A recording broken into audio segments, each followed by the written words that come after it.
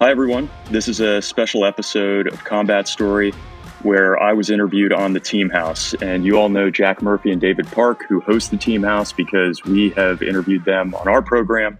And we thought it would be interesting to do a crossover where they told my story.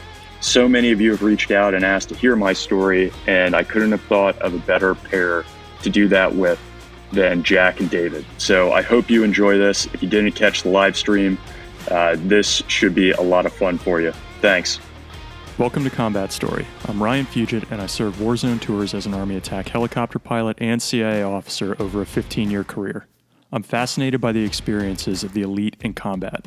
On this show, I interview some of the best to understand what combat felt like on their front lines. This is Combat Story. Special Operations, Covert Ops, Espionage, The Team House, with your hosts, Jack Murphy and David Park. Hello, everyone. Welcome to episode 123 of The Team House. I'm Jack Murphy here with David Park. Tonight, our guest on the show is Ryan Fugit, who served as a Army Apache attack helicopter pilot and then transitioned over and became a CIA operations officer. Ryan today is also the host of Combat Story, which is another channel on the YouTubes that you can go and find. And if you watch the Team House and you like it, you should really go and check it out right away, because I can guarantee you that if you found something here you like, that you'll find something on Ryan's channel that you'll like. Actually, there's an episode that Ryan interviews me on, and soon there's going to be an episode where Dave is interviewed. Tomorrow. Yeah. So all your dreams have come true. So yeah, go check it out. And we're gonna, put Ryan on the other end of the microphone this time around and hammer him with our questions. But before we do that, let's jump into a word from our sponsor for the show. Yeah. So Attic Leader ATAC Fitness, this really very soft, very comfortable shirt for anybody out there who is planning on training up for any type of special ops, especially water-based ones, or if you're just, trying to get in shape and aren't, looking for a way to do that. One of the best ways to do it is fitting. So ATAC sells bundles for rescue swimmer, pararescue, special forces. It's like a one-stop shop kit. For those of you who are training up for like BUDS or MARSOC or any kind of like water-based selection program. Honestly, any selection is one of the best cardios you can do. Like one of their bundles here has, the lines, if you're going to do your underwater bowlines, your underwater knots, which a lot of courses require you do. You can practice them underwater.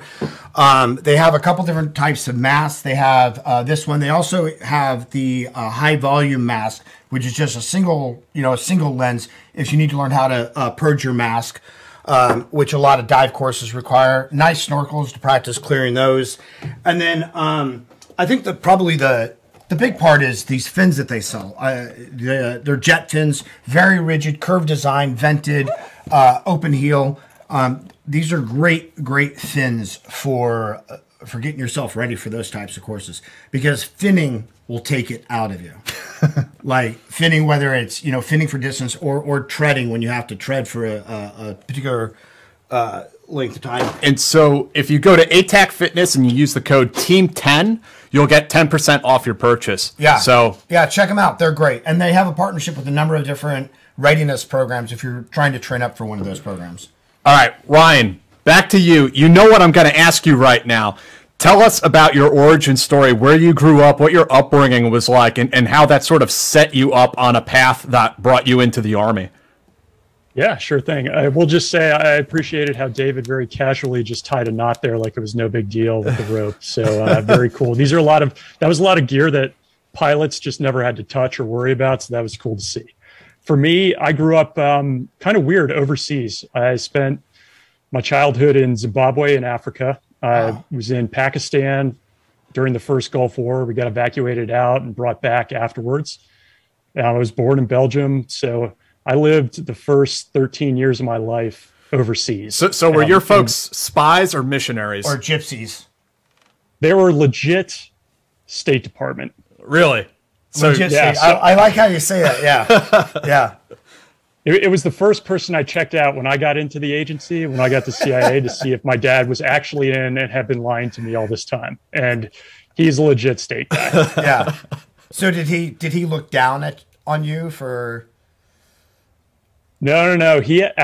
Interestingly, he had some really good friends over the years who ended up being pretty high up at the agency. You just get to be close with folks in the State Department when you're at the agency. You're in the same communities in these places where there aren't a lot of Americans. So you get pretty tight, and he had a few of those.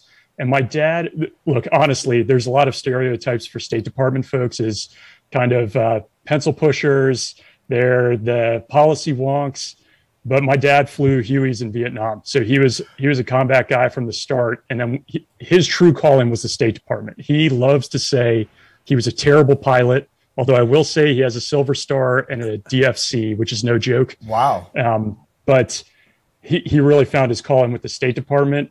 And he had, I think, when he would go and work with different military commands and just with the agency, I think they had a lot of appreciation for the time he spent in uniform. Of course, right? I think as you might expect. Sure. When you were growing up like that, I mean, obviously the environment that we're in is normal to us, but did you realize that like your upbringing was different than most Americans? I did a little bit because we go back every 2 years, maybe for a month over the summer. And so that would be like my taste of what America was. And I had no idea. I was literally in Africa, like in the middle of Southern Africa, running around with no shoes. Very few Americans there. So that was what I knew. Occasionally, like a Nintendo game would just drop in when somebody came to visit, but we'd go back to the States and like I'd go to a ball game in Chicago, like I'd go watch the Cubs play, or we'd run around Northern Virginia, seeing friends and family. And that was my exposure to the U.S. and how different it was where I was growing up, in particular, the third world, right? Yeah. And I know you guys know it better than anybody, the stark contrast of the third world to the true first world problems we deal with here in the U.S. And so I certainly, I recognized some of those early on, but it certainly wasn't until I came back for high school and we moved to Tampa, Florida for my dad's last role at CENTCOM. And that's where I really noticed how different my upbringing was compared to everyone else. And how was that for you? I mean, did you have a hard time fitting in? Did you just... I didn't really, but I think it's because of sports. You know, I think sports can be a huge equalizer for people, whether it's, because you're on a team or you just understand how to do something. And I had never played American sports, but I grew up playing rugby and I swam and tennis and squash and all these other sports. So I had good coordination, and I came in and I started playing football. I ran track.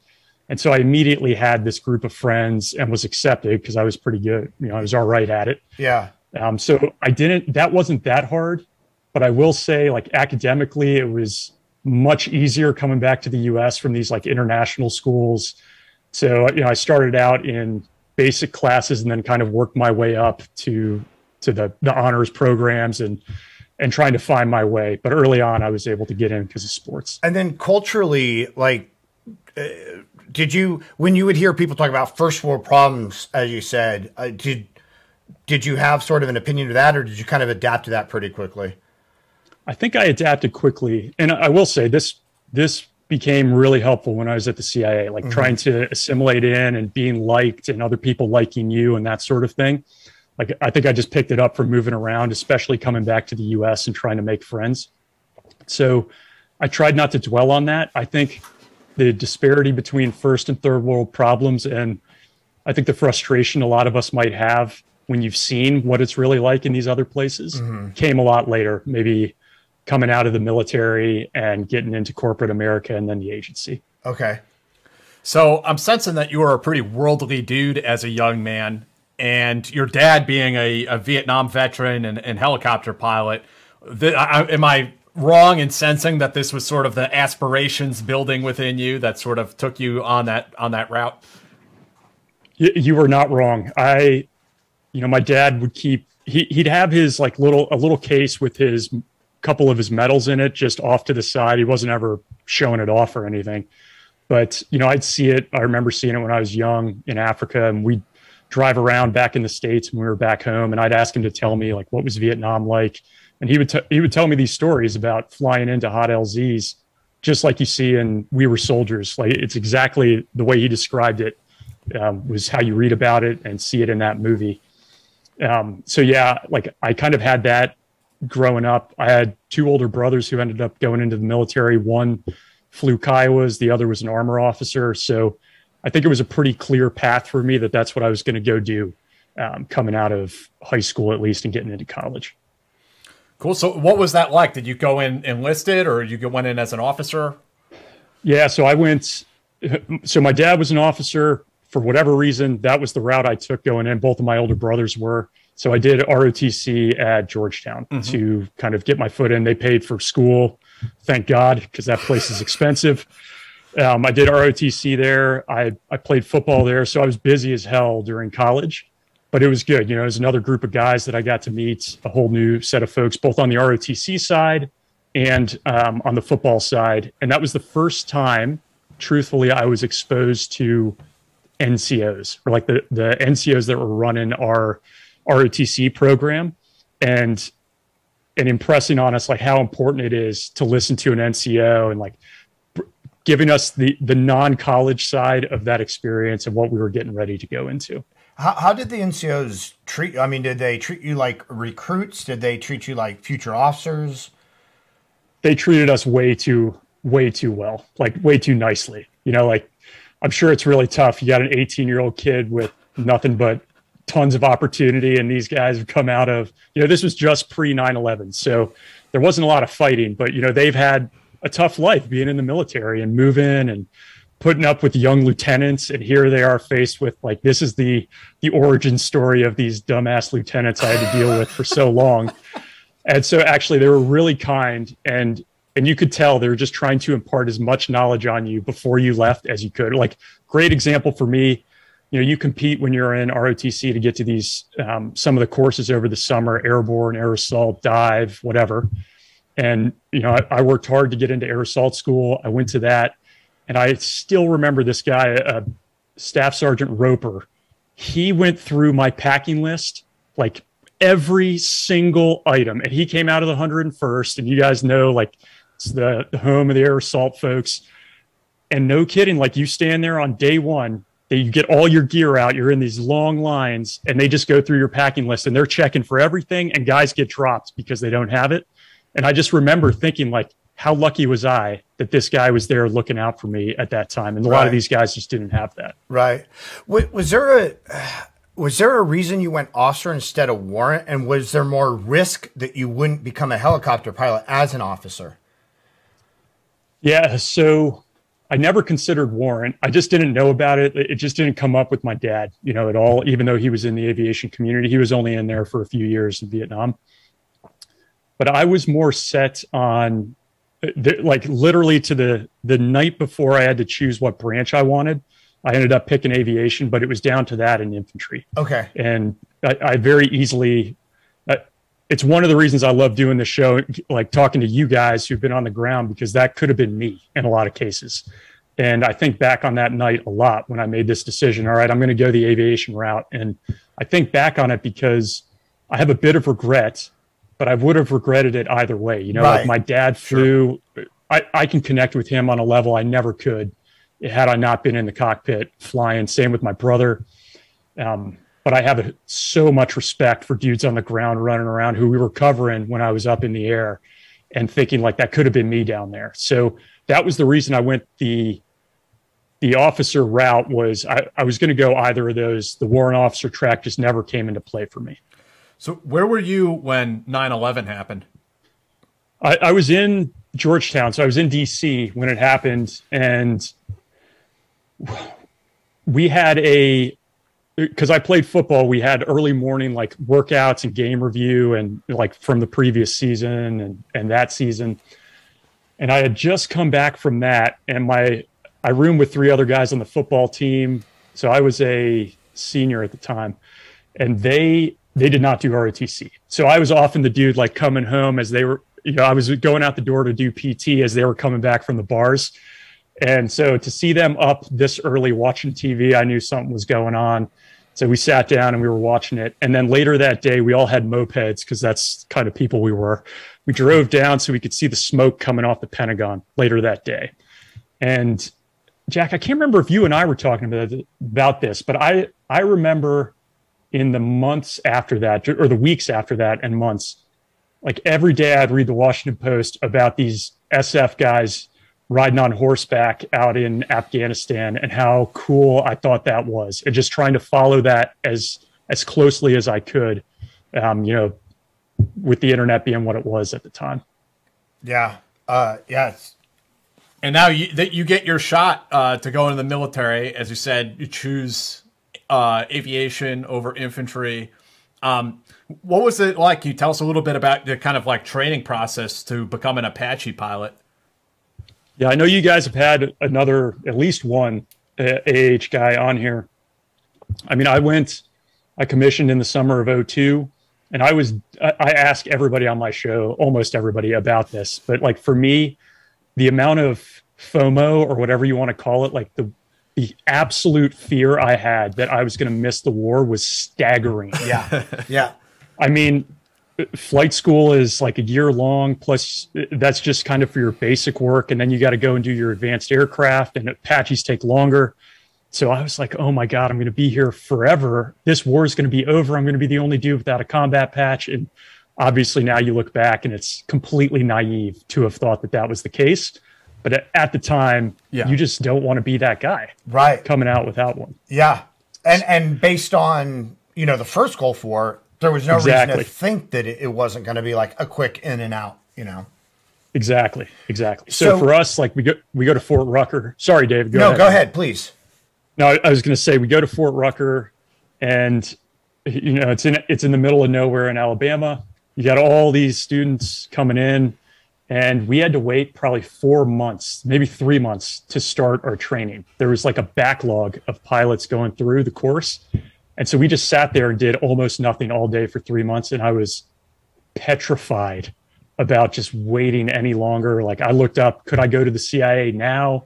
What can I go do to get my ass into this war somehow? But I stuck around and I got put into a class. You're in a flight school class of about 30 guys and girls. And I was one of 2 ROTC guys. So it was me and 28 West Pointers.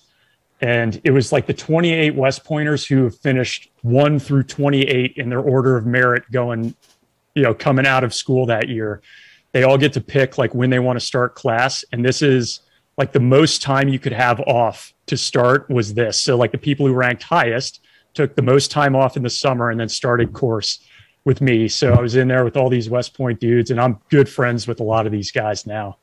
But you're with them every day for a year, and every single day is an evaluation. Like you're taking a classroom test, you're in the aircraft flying. There's no A pluses. It's either you did this right or you sucked at it. And you're just constantly evaluated over time in these different flight skills.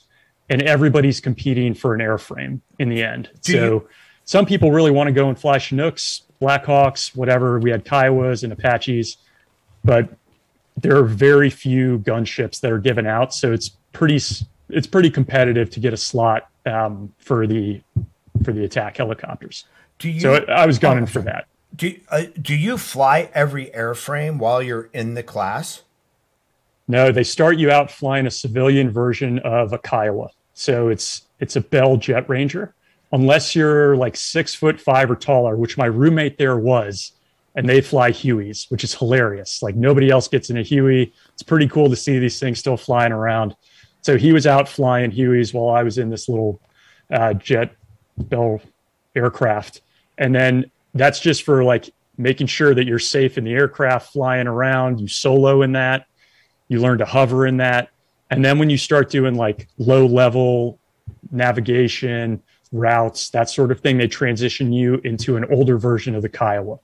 And then you're in that through the end. And then at the end, you go and pick your final airframe. And then you go to a separate course just for that.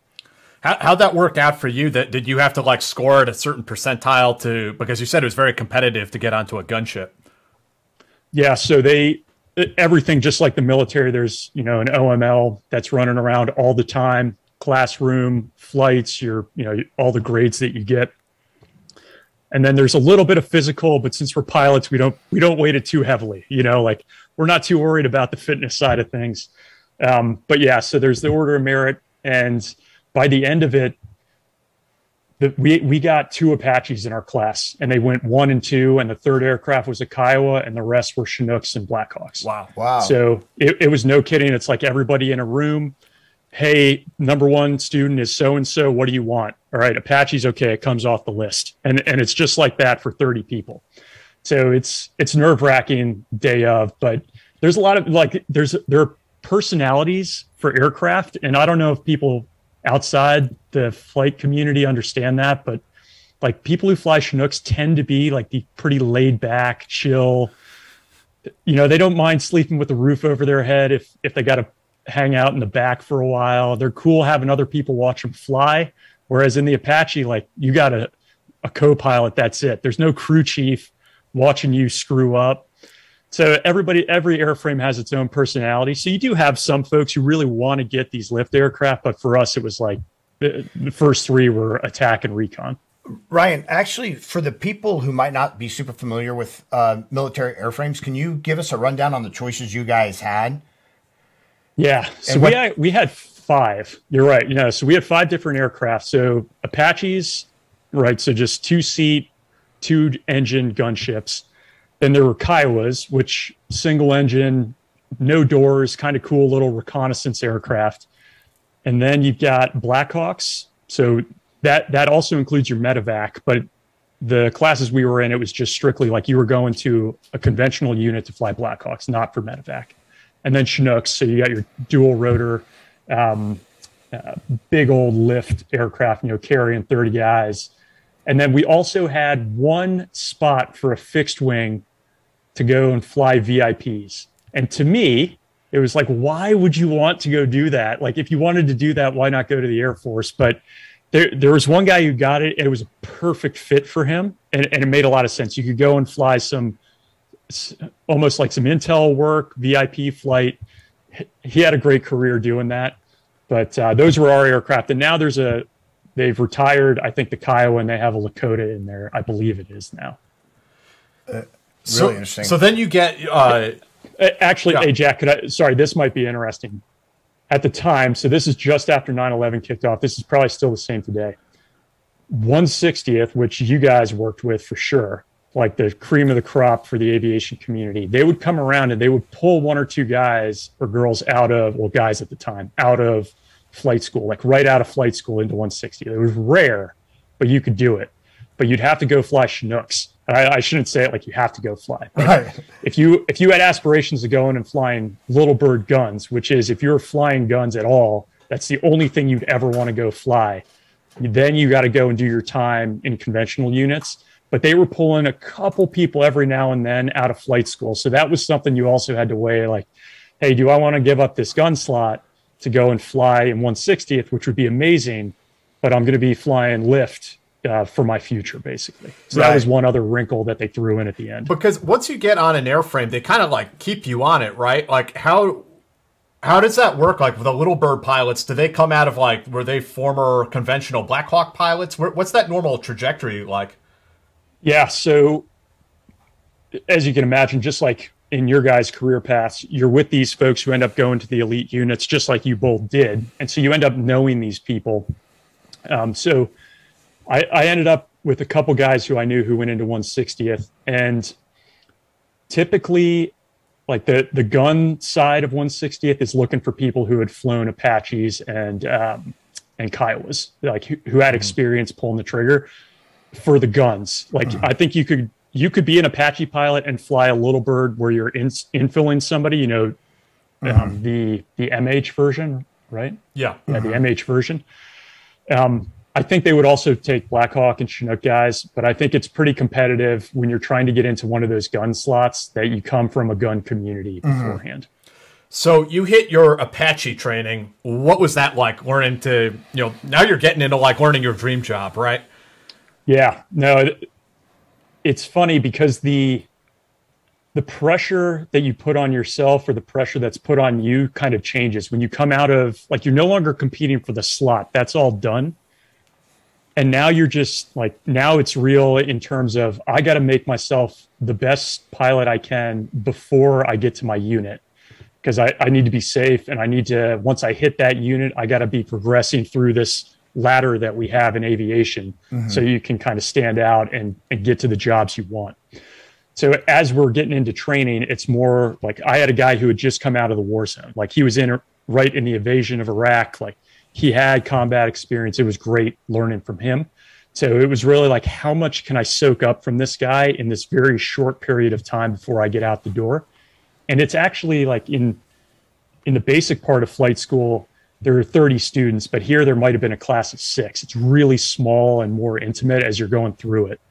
And one of the things that, if you guys have heard somebody talk about flying the bag, it's kind of an interesting story. Like, it only happens in the Apache community.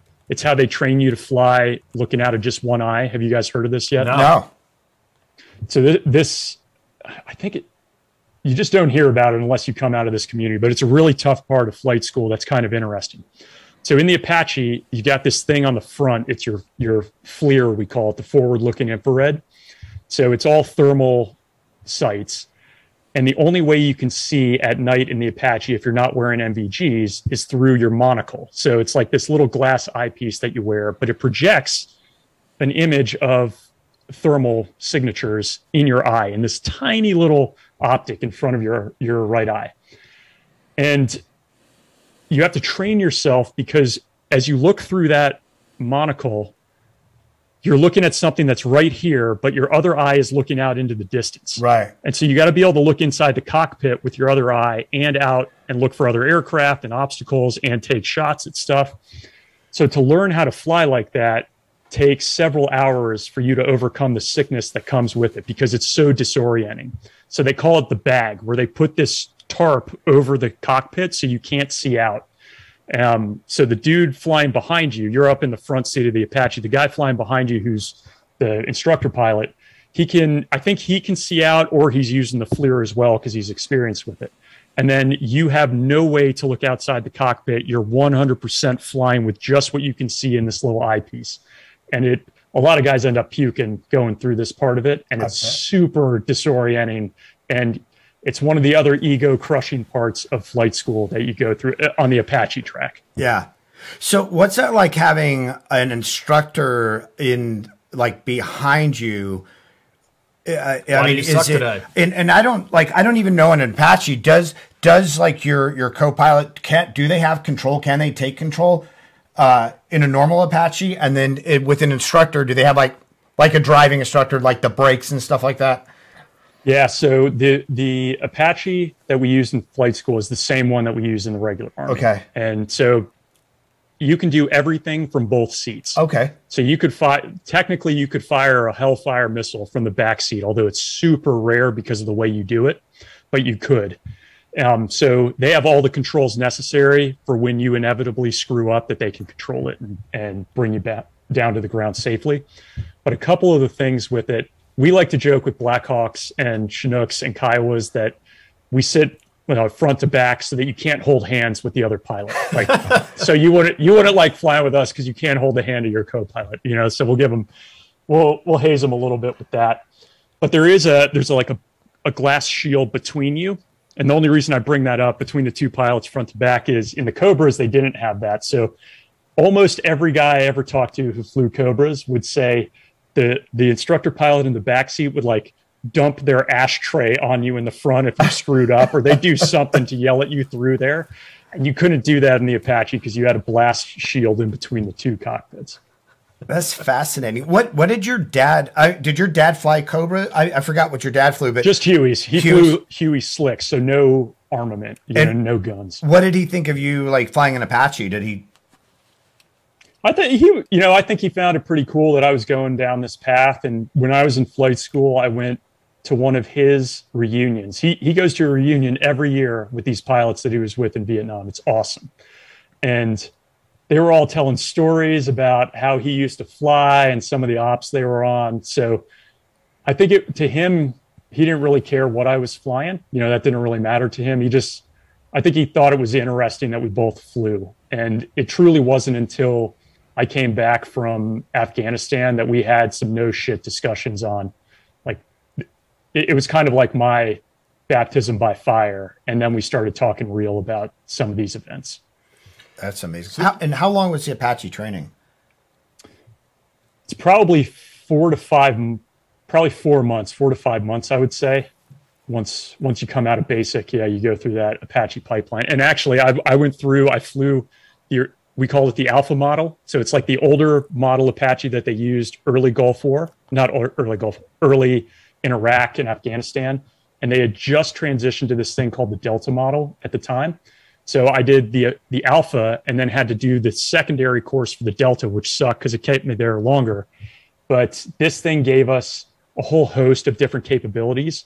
But one critical one was the optics were way better. So we could see bad guys miles out now before they could hear us, which was not the case years earlier. So that was a huge advantage by the time we got to Afghanistan. And can you give us a brief rundown on the armament that the AH-64 can carry? Because it is pretty impressive, the amount of hate. That can it's rain awesome. down. Yeah, it brings some hate, man. Yeah.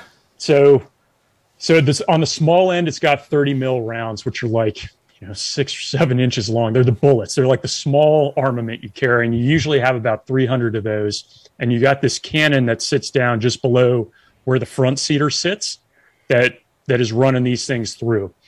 And I mean, when that thing fires, you can kind of feel it underneath your butt as you're flying. It's a cool sound, and you kind of smell it. It's awesome. And then it's also got these 2.75 inch rockets, right? So I think I've heard you guys talk about them before, like coming from an A-10, which is pretty badass. But they have different sets of warheads on them. We would carry like some white phosphorus, some more explosive type rounds with those rockets. And we usually carry about a pod of, God, I'm sure an instructor pilot's going to hit me somewhere, but probably like 12 of those we'd have on board. But because of weight, we just couldn't carry that much. Mm-hmm. And then we'd have 2 to 3 Hellfire missiles, which are like 5 foot tall, badass missiles that have their own internal computer system. So this is kind of like fire and forget. So you're lasing a target, you fire it, that thing is going in, it's going to hit that target. And you had different warheads that could go on that as well for, thermobaric and high explosive type work. And we carried maybe 2 of those 3 on a good day in Afghanistan. Yeah. And did they have to, I assume that there were people who figured out because of the temperature and the altitude in Afghanistan, where you were going, the lift capability of helicopters. Would every time you loaded out for a mission, did it have to be a different loadout based on all those environmental factors? Pretty much, yes. As you guys know very well, the difference in temperature in those places, whether it's Iraq or Afghanistan, can be significant. So, we might be able to squeeze in a few more of those, but for the most part, it was a fairly consistent load. And we had some extended fuel tanks, just so we could spend a little more time up in the air. But yeah, for the most part, it was a consistent load set based on, in Afghanistan, not just the heat, but the altitude, which sucks it out of these aircraft. And correct me if I'm wrong, Ryan, but the Apache is designed to be like a tank killer, right? That was the initial conception behind it. Can you talk to us a little bit about what the Apache was designed for versus what it ended up being used for during, your deployments? Yeah, and actually this brings up just a very important memory for me. So we were truly, when I was in flight school and we went out and did our gunnery, so we'd go out to the range and actually shoot for the first time, we did it like we were Cold War Apaches, which is how they were designed, exactly like you said, Jack, going out, like you should go out as a battalion with 18 to 24 Apaches at the same time on a line behind a tree line. Everybody at the same time pops up, but just enough so you could get like your radar above the tree line, scan 90 Russian tanks, and all of you fire missiles, because you pretty much only have 16 missiles at these tanks, and hit them all at the same time without ever exposing yourself. Holy so you're shit. at a hover, pulling up, not exposing yourself, firing and leaving that was the plan behind it. So early in Iraq in 2003, there's a significant date, March 23rd, 2003 in Iraq, when the Apache community was supposed to have this, like, it's got all this new armament on it. It goes out, it goes to a hover, and it hover, like this battalion goes out. Some of them crash on takeoff because they brown out. They're not used to the weight restrictions. And so some of them don't make it out. They get online. They're hovering right above enemy positions. They're getting shot up. They limp back to base. It's kind of like a black eye for the Apache community early on in the war, which is not good. So they immediately start changing the tactics to what everybody has seen in Vietnam from Cobras, basically, like moving while you shoot. But it's not normal. It's not how everybody has been trained for the past 15 to 20 years in this airframe. So they didn't even train us on that in 2004 as I was coming out of the pipeline. When I went to Germany, which was my first duty assignment, our second gunnery run, we started doing these tactics. So we're shooting on the run, and it sounds easy. And after you get the hang of it, like, it's easier. But when you're in like a 10 to 20 degree dive, 10 degrees doesn't sound like a lot. It's significant. Like, you're pulling G's. It's a totally different experience than like pulling up to a hover when you're really low, popping up and shooting. So we would do these gunnery exercises out at Grafenwehr for those, like, tons of people here. I'm sure you guys probably spent time there, one of the other training centers. And anyway, like, we're out there, we're shooting. And actually, it was the first time I had done gunnery as a pilot in command. So you get to a unit, you're a nobody, you work your way up to when somebody says, okay, you're safe enough to put another human's life in your hands, you're a pilot in command. So I was a PC, we call it, for this round of gunnery, and it's day and night shooting. And we went out at night, and I mean, it was like white knuckle flying for me. Just, I'm flying at night, you know, FLIR, this other human's life is in my hands. We're firing down range. Like, we just don't fire a lot. So we went through and did fine on our gunnery runs. But one of the nights, one of the air crews, a CW3, a senior warrant officer, and then a W2, a guy who had just made W2, both former Rangers, who had transitioned over to be pilots, which is not uncommon. They went in on a gun run, got fixated on a target, and weren't able to pull up and flew straight into the ground. Oh my God. And so, like, just disintegrated. There's just nothing left after that type of crash. It's really bad. So that was, you know, I was a junior lieutenant at the time, and it was like a rude awakening of what can happen if you don't appreciate how dangerous flying is. Like, and they were good pilots, and they just got fixated on targets. Yeah. Flew straight into the ground. Now, when you're doing that type of the run, are you actually, because I know, you know, a helicopter can move in several directions. Are you actually like a plane diving towards your target, or are you angled and still moving forward? Yeah, you're diving down towards it, like a plane analogy, as you would have said. And you do that for several reasons. One is, like, I mean, you get up to altitude and you come in quick, but all your rotor wash that's coming down is going behind you, so it's not it's not distorting or disrupting the munitions as they're coming off the aircraft, and it just gives you a better alignment with the wind as you're trying to take shots. So it serves several purposes, but it's necessary. So you got to come in pretty hot, and target fixation is no joke. Yeah, like, every pilot's had to deal with it. Yeah, Ryan, I want to ask you about, you know, getting deployed overseas and, you know, not missing the war, as it turns out. I want to give a quick shout out to our sponsors, though. Dave, you got that watch? There you go. That is a Par Weber watch. They are a sponsor for the show. And if you check out their website, you can take a look at these watches. They have a proprietary illumination system. It's probably the best on the market. It's always on. It lasts for years, 3 to 4 years. It never needs a fresh battery. Or, I'm sorry, 3 to 4 years before it needs a fresh battery. They're based in Chicago, an American-made watch, and they are assembled in Switzerland. And if you guys go to their website and you want to check out these watches, there is a promo code. Is it Team House? We actually have our own What's our own URL? It's parweber.com/teamhouse. One word. Yeah, it's PARWEBER.com. Was watching kind or was were watches kind of a thing amongst aviators? Less so for us, more so at the agency. Okay, we'll get to that because their watches are like you can generally tell a spec ops guy like in Vegas or whatever. Big Sunto. The bearded guy with tats sitting at a table with the big ass watch. That's right. It was usually somebody at home on leave who decided to go mix it up. But these are nice watches. It's a nice hefty watch. It's heavy, really nice watch. And if you guys go there through December 31st, you can get a free strap with your purchase of their watch, the Coefficient. Just go to parweber.com/teamhouse to activate the offer. Yeah. And then our second sponsor we want to tell you guys about is everyone's favorite, Manscaped. So for those of you who are interested in male grooming, Manscaped is really the place that you want to go. How's it going, Dave? You like that? Male grooming. They make what is it? The Lawnmower 4.0 is the actual hair trimmer they have. Little LED light on there so you can get some of those crevices and hard to reach places.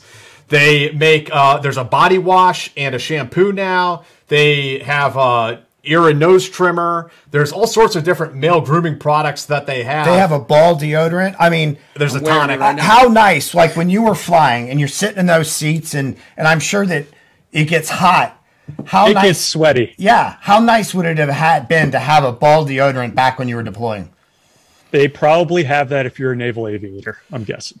Yeah, I mean, day 5 of the field problem, you can smell your own balls. It's bad. Oh, yeah. Yeah. It's pretty bad. And a nice tonic for that aftershave freshness, that zing to wake you up. Yeah, there's a whole kit you guys can go get for all of your male grooming needs. So if you go there and you use the promo code TEAM20, you'll get 20% off your purchase. So go check them out, guys. And free shipping. Manscaped.com. All right, back to Ryan. Back to our regularly scheduled programming here. Tell us about your first time getting deployed overseas, Ryan. Where were you going? What was the mission?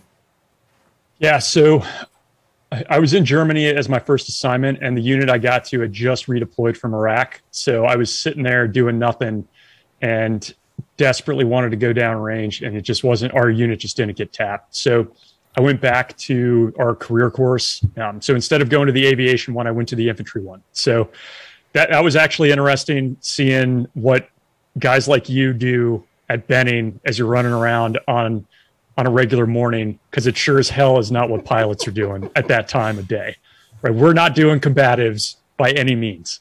So anyway, I went through that, but it was great because I got to meet a lot of guys who ended up being company commanders on the ground in Afghanistan when I was overhead flying. And it was awesome to know, just to know them personally, but to understand how they're thinking through, breaching a target or their scheme of maneuver on the ground. So right. I found that really valuable. I went to Campbell, and then we deployed to Afghanistan in just at the end of 2007. So I was there throughout 2008. Right. Just out of curiosity, how does that work? Because you would think as a helicopter officer that you would go to a helicopter career course or whatever. Like, what's the difference, and why did you get to go to the infantry career course?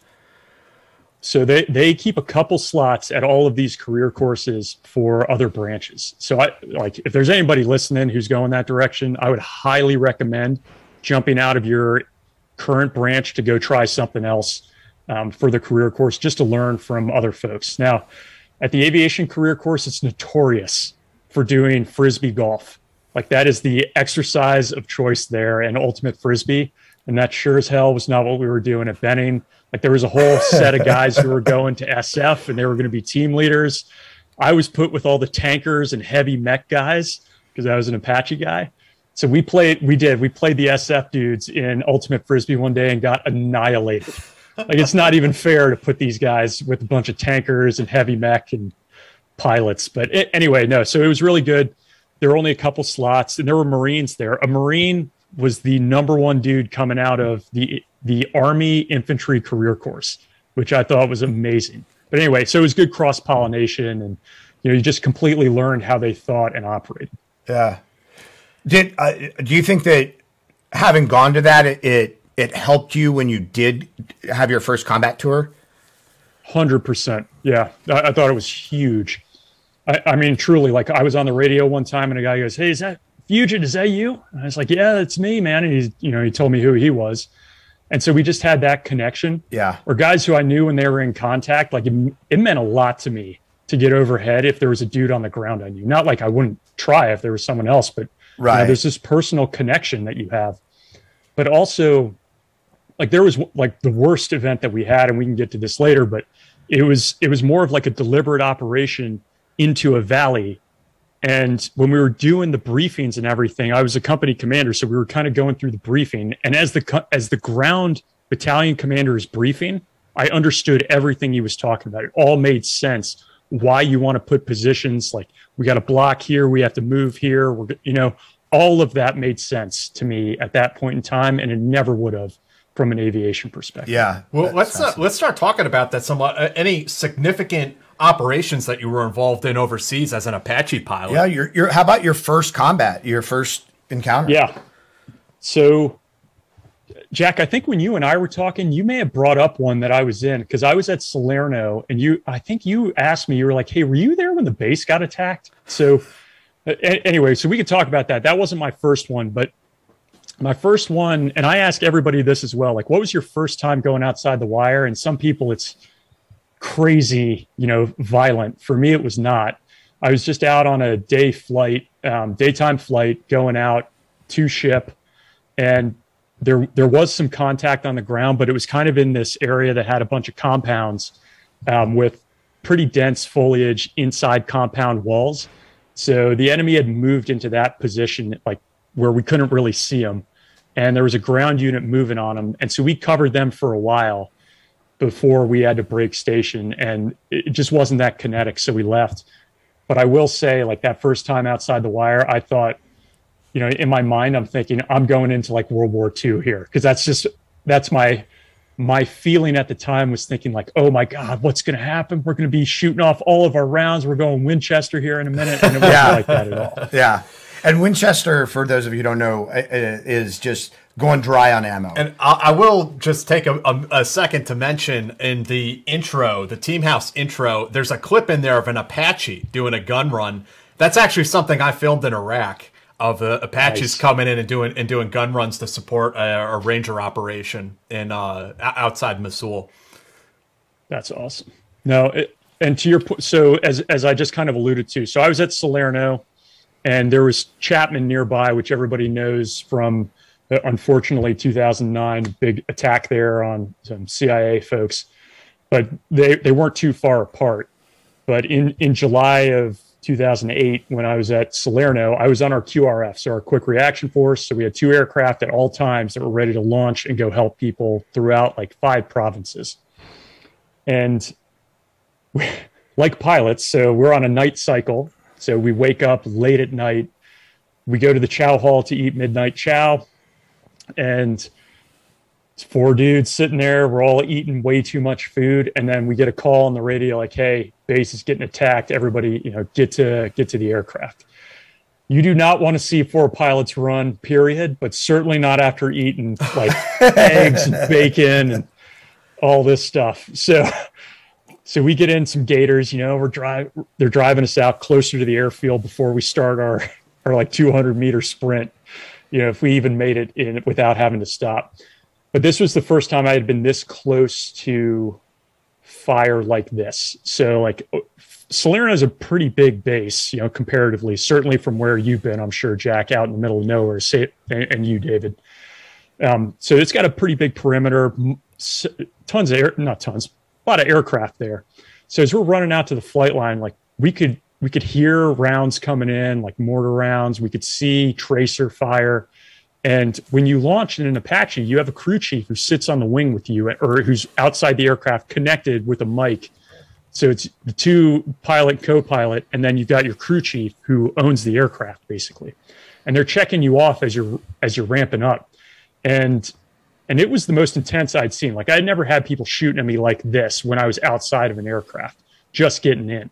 So we're getting into the aircraft, rounds are coming in, our crew chiefs are still on the line, and I'm the company commander at the time, and I'm telling these guys, I'm like, guys, disconnect and get in. We'll be all right. We can take off on our own.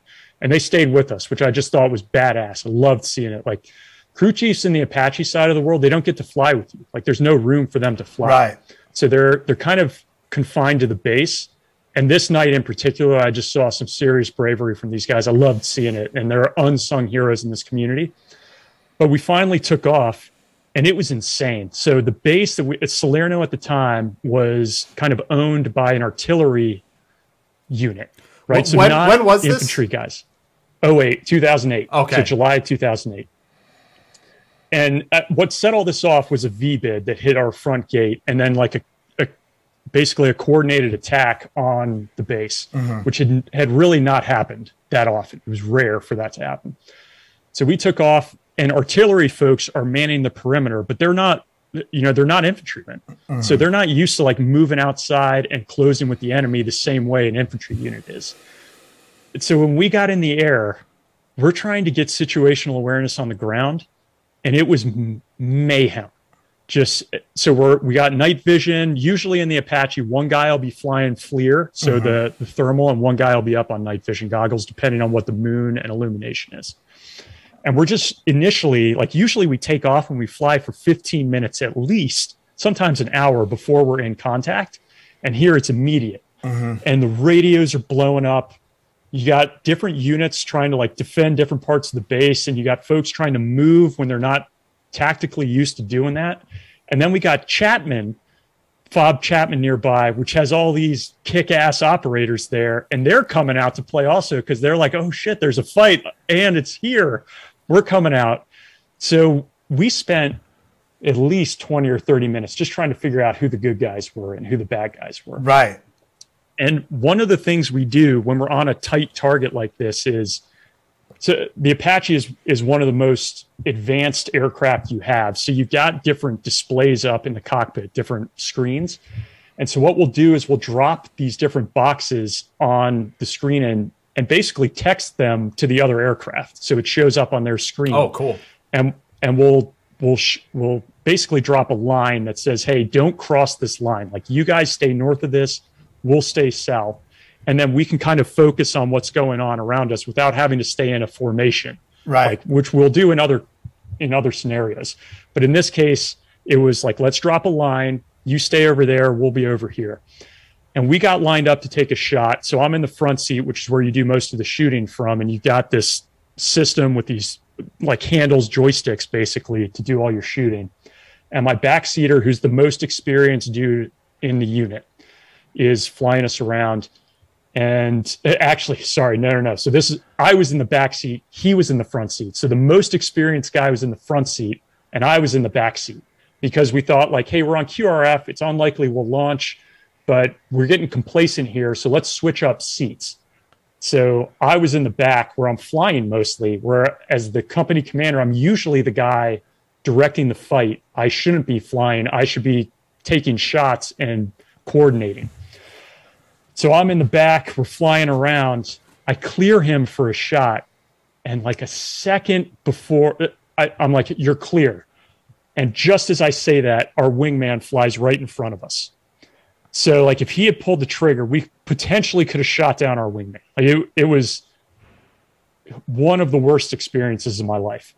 So I'm shook at that point for like 10 seconds. Yeah. So I pull out and I just start coasting for a little bit to regain. And this guy, JT, I interviewed him. He was the dude in the front seat.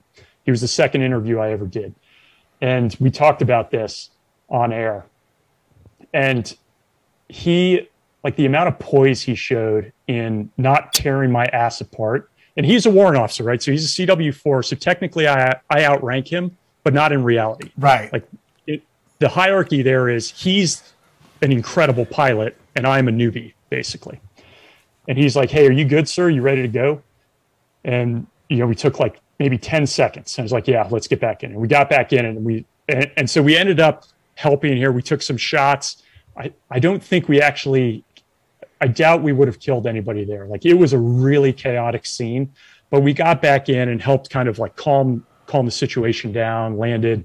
But I still remember that as like we did what we were supposed to do, but man, like it was another ego check for me that you just can't be, you got to be on the details of everything. And I couldn't be trying to run the battle from the back seat. And I was really appreciative of how he handled that situation with me. It could have been worse. What was that a result of your wingman breaking in that line, or it was that was me losing situational awareness? Yeah. You know, and Jack, I think back to you telling me that story about the first time you pulled the trigger and almost having a friendly fire and, you know, like owning up to it. Like, I don't want to tell this story. It makes me sound like I don't know what I'm doing. Right. You know, but it's chaotic in combat. Yeah. And so people who want to know what it's like, it is chaotic, man. Right. Especially, you got all these radios blowing up. We got air to air. We're talking to our talk. We're talking to the artillery talk. We got new guys coming in from Spooky Land, from Chapman, who are all parts of different organizations we're not allowed to know about. We got artillerymen trying to move like infantry units. And then we're just trying to deconflict. So it just gets crazy, but it's reality out there. Yeah. I think, you know, for people who have been in combat, they understand what the fog of war actually is. I think that if you haven't been in that situation, like it's conceptual, like, oh, things get confused a bit. You're making split-second decisions that might cost you your life or somebody else's life. And, you know, and it's easy to get target fixated. It's easy to, you know, make the wrong call, or it's just easy. Yeah. And you know, as Ryan points out, I mean, when we tell these kind of like war stories and deployment stories, we have a tendency to talk about the ones where things went really good and we feel really good about, but we all wish that the way it worked was you go in and it's nice clean headshots on some Al-Qaeda terrorists and the bad guys die and the good guys get home to the fob in time for hot sandwiches and soup. But the reality is it often doesn't work out that way. Yeah. So yeah, no, I absolutely agree that, you know, it's important to tell some of these stories. Yeah. And so it's interesting. So generally you said that the more senior person generally, or the more experienced person generally sits in the back. And are they responsible for flying? Are they elevated where they can see out the cockpit as well as the person in front? Yeah. Yeah, so they're elevated. So they're sitting behind and up from the guy in the front seat. So they can see everything and they're in a better position to fly. In the front seat, you're kind of down like just behind this, your panel, your instrument panel. It's got everything on it. So you can kind of see out, but it's not as natural. So the natural place to fly is the back seat. And the front has a set of systems on it that are designed for target acquisition and firing that it's not available in the back seat. So you want to put the pilot in command in the back, responsible for just flying and making sure the flight is safe, and the person coordinating and shooting is up front. That's really interesting. It reminds me of a sniper team, because most people think that the most experienced person is the one shooting, but that's not the case. The spotter the spotter is the most experienced one, because they need to be able to read the winds, read trace, you know, like they're the ones dialing the person in, because anybody can be trained to pull a trigger. But all the mechanics of it actually fall on the spotter generally. So were there any other like significant operations, noteworthy operations, good or bad, that you think are worth discussing? Yeah, I do. So there's one that comes to mind. And for me, like, this was the craziest op I was ever on. And when I interviewed this same guy who was in this flight with me, this senior warrant, I interviewed him and I asked him, you know, so he had, I think, 4,000 flight hours. He did 4 deployments. And I said, what was the worst day you ever had? And it was this day. So it was a daytime flight. We infilled, so it was in Wardak province, so near Ghazni. Like, I don't know if you guys ever spent time there. It was in this valley called the Jalrez Valley. And my aviation battalion commander was West Point classmates with the infantry ground space commander, right? So the battalion commander on the ground.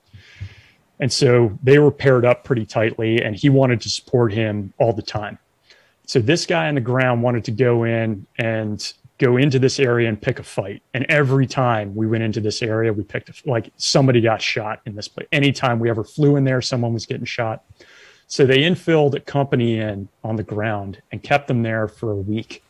And then the idea was they'd pick a fight, find out where the bad guys were, and then come back out. So after this, so this was 2008, like I think in 9 or 10, they ended up putting a fob in this valley.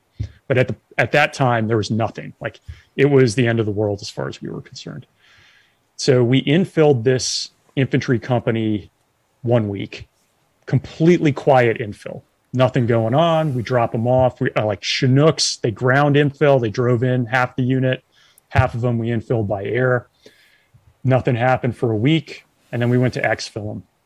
And we just knew this was going to be bad. And I went with this guy to our battalion commander and I was like, hey, if there's a way we can change up how we're doing this, like we think we need to, we think somebody's going to get killed here. Like what we know about this area is bad. We shouldn't be going in here, but we went in anyway.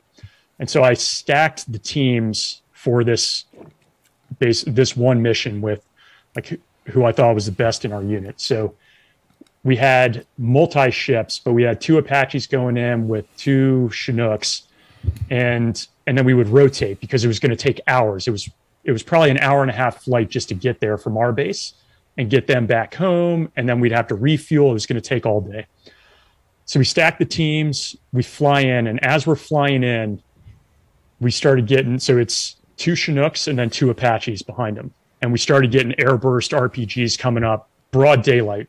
And it's probably like 3,000 or 4,000 foot mountains in a pretty narrow valley with a single road in and out. Like there was no, and maybe like 300 meters of terrain on either side of the road, right? So it's single road, high, steep valley, like steep mountains. And we're flying in and we're already taking air bursts. The Chinooks are able to exfil, folks. So we exfil with them, and then we come back to cover the ground convoy. And there's been no contact on the ground, just us getting shot at as we fly in. And then as the ground convoy is exfilling, we're overhead. And again, like it was a clear blue day. And we're talking with the ground convoy. Everything's good. They come up to this like area that has an overpass, and they get ambushed. Mm-hmm. And so it's starting out here. Like we're scanning the hell out of this area. And one of the dudes who's on the other front seater, so I'm in the front seat, and our other front seater is a guy who has gone on to be a Little Bird gun pilot, like flight lead in 160th. So an incredibly gifted pilot. He used to find people when no one else could see them, and he couldn't find anybody. And so already we're on the back foot. It's a no shit ambush. They initiated it by hitting a dude in one of the Humvees, like directly with an RPG. So dude took it in the chest in an RPG. God. So it's immediate chaos. Like we got to call in a medevac, got to get these guys out of the kill zone. And we could not see any enemy guys on the ground. No one. Like we just could not see them. And so we're flying around overhead for a couple minutes, and it's insane on the radios. Like I don't know if you guys were ever in this scenario, but there were a few times where I heard guys on the ground like screaming into the radios because it's no shit life or death at this moment. You know, it's not. We're observing this, like we're taking fire. We got to get out of the kill zone, put some lead down here. So we're incredibly frustrated in the air. We just can't see anyone, and we don't want to pull the trigger and hit one of our own guys. It's truly danger close. So at one point, the same guy JT says to us, we're talking air to air, and he says, "Hey guys, we can't get a shot off. Let's fly down low and see if they'll shoot at us instead of these guys and get them out of the kill zone." So he's like, I want to make sure you guys are okay doing it because we might get killed. And so we said, yep, let's go ahead and do it. So we come in and we did a couple passes low, and we were coming in low on one of them, and we could feel our aircraft like bump up a couple feet, which is rare. And it was small arms fire hitting us. And then we saw an RPG fly out our left window, like, I don't know if it was 10 meters, but me and my backseater were joking afterwards. It looked like an Acme rocket. It was so slow, like it was Wile E. Coyote or something, like just cruising by us. And if it had airburst, I don't know what would have happened. But this guy had a beat on us and just missed us. So, like, for me, that was probably the closest I came to dying. And it was, to me, it was nerve-wracking. So we got back up. We're flying. And in the Apache, when you're sitting on the controls in the front seat, it's designed to be like a long range shot. So you're shooting missiles and rockets usually from the front seat, and you can shoot the gun. but usually you have like more freedom to maneuver and space to shoot. But we were real tight on this one because of the terrain. So the guy in the back seat ended up taking the gun, and in the Apache, like wherever you're looking with the monocle, you can pull the trigger and shoot 30 mil. So he started putting rounds down, just looking at targets and pulling the trigger, which was rare. Like daytime, like shots from the back seat, kind of in that scenario, are rare from what we had seen. So we were just trying to put some rounds down, and we ended up getting some hits and getting these guys out of the kill zone. But this ended up being a 10-hour day for us. Like we needed a general order approval, a general officer's approval to continue flying, because we had to go back in so many times to get these guys out. Medevac came in, they got shot up on the way out. And then just making sure like everybody was safe back at their base before we landed. So at the end of the day, we landed back in Coast in Salerno, and I hopped out of the aircraft. We turn it off. Me and the co-pilot, we jump out. And as soon as the pressure leaves the aircraft, like there's not all this stuff circulating, like the fluid can settle, and it just started pouring out of bullet holes that we had all over the airframe. And then the crew chiefs, they're like, "God damn it, sir. Like I got to, they're glad you came back. Like it's all good-natured fun, but they're like, God, you got my aircraft shot up. What the hell?" But they would go and they pulled out rounds, and they pulled out one from our fuel cell. And this was pretty damn cool. So like I still have this AK round that we got hit with in our fuel cell, in our fuel bladder. So the bladder was designed so that it would self-seal as a round came in, so that you didn't get any air into the fuel system to combust. And I never believed it would work, and that shit worked when we needed it. That's amazing. So it was awesome. And we got a bunch of pictures of like where the rounds came in, and we got to keep some of them. But to me, like that was a huge deal. Personally, that was the worst I'd ever been in. Why did you guys need a general officer's approval was it because of the length of the operation, or? It's flight time. So I'm sure you guys have both been in situations where you've had aircraft and been like, we got crew rest, we got to go. It's an unfortunate part of flying, I think. Yeah. We had basically when Clay Hutmacher was on, he talked about it. He was the 160th commander, and at a certain point, the pilots would get to a certain point, and he'd have to either ground them or bless off on extending the amount of time they can fly. And he was like, "Yeah, sometimes I extended it, and then if the pilot, his rear rotor clips the side of the hangar, it's like, well, that's my fault. I shouldn't have authorized that." Exactly. And so it goes up the chain of command. So if you're flying daytime, you can fly for like 8 hours, I think. If you're flying night vision, it's 6. If you're flying just FLIR, I think it was like 4 or 5, because it mentally drains you from having to be on the ball like that. And look, man, I mean, talking to ground guys, you're going through much worse, but they're just so worried about a catastrophic incident with an aircraft that they don't want to mess with it. So as you start like breaking those thresholds, you kind of have to go to your battalion commander, then to the brigade, and then eventually it gets up to like general officer level, where they have to say, all right, keep them flying because they're in some serious shit. Yeah. Did you guys have a problem? Was it situational whether you could fly daytime ops? Because I know that was a huge issue with the Air Force, trying to get them to fly daytime operations. I think for us, no. So we would fly daytime. We do convoy escort. We do QRF.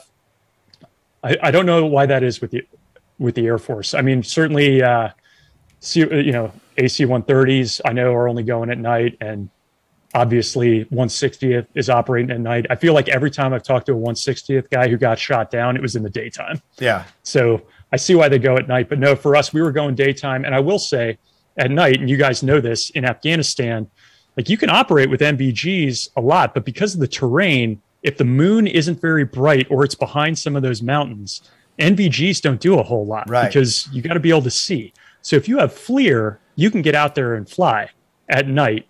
It doesn't matter what the illume is. So Apaches could go out and operate at night when a lot of others couldn't. Really, it was us and medevac birds, like CSAR birds from the Air Force, that always had FLIR. So we were usually out on moonless nights. So were there any other deployments as an Apache pilot or the Army before you started getting a bug in you about transitioning to other governmental agencies? No, that was it. So I did one deployment. I can't even believe it because it was almost 8 years post 9/11, and just the luck of the draw. That's where I was, and I will say I regret that to this day that I didn't do more. You said that some of your viewers had asked you about like the whole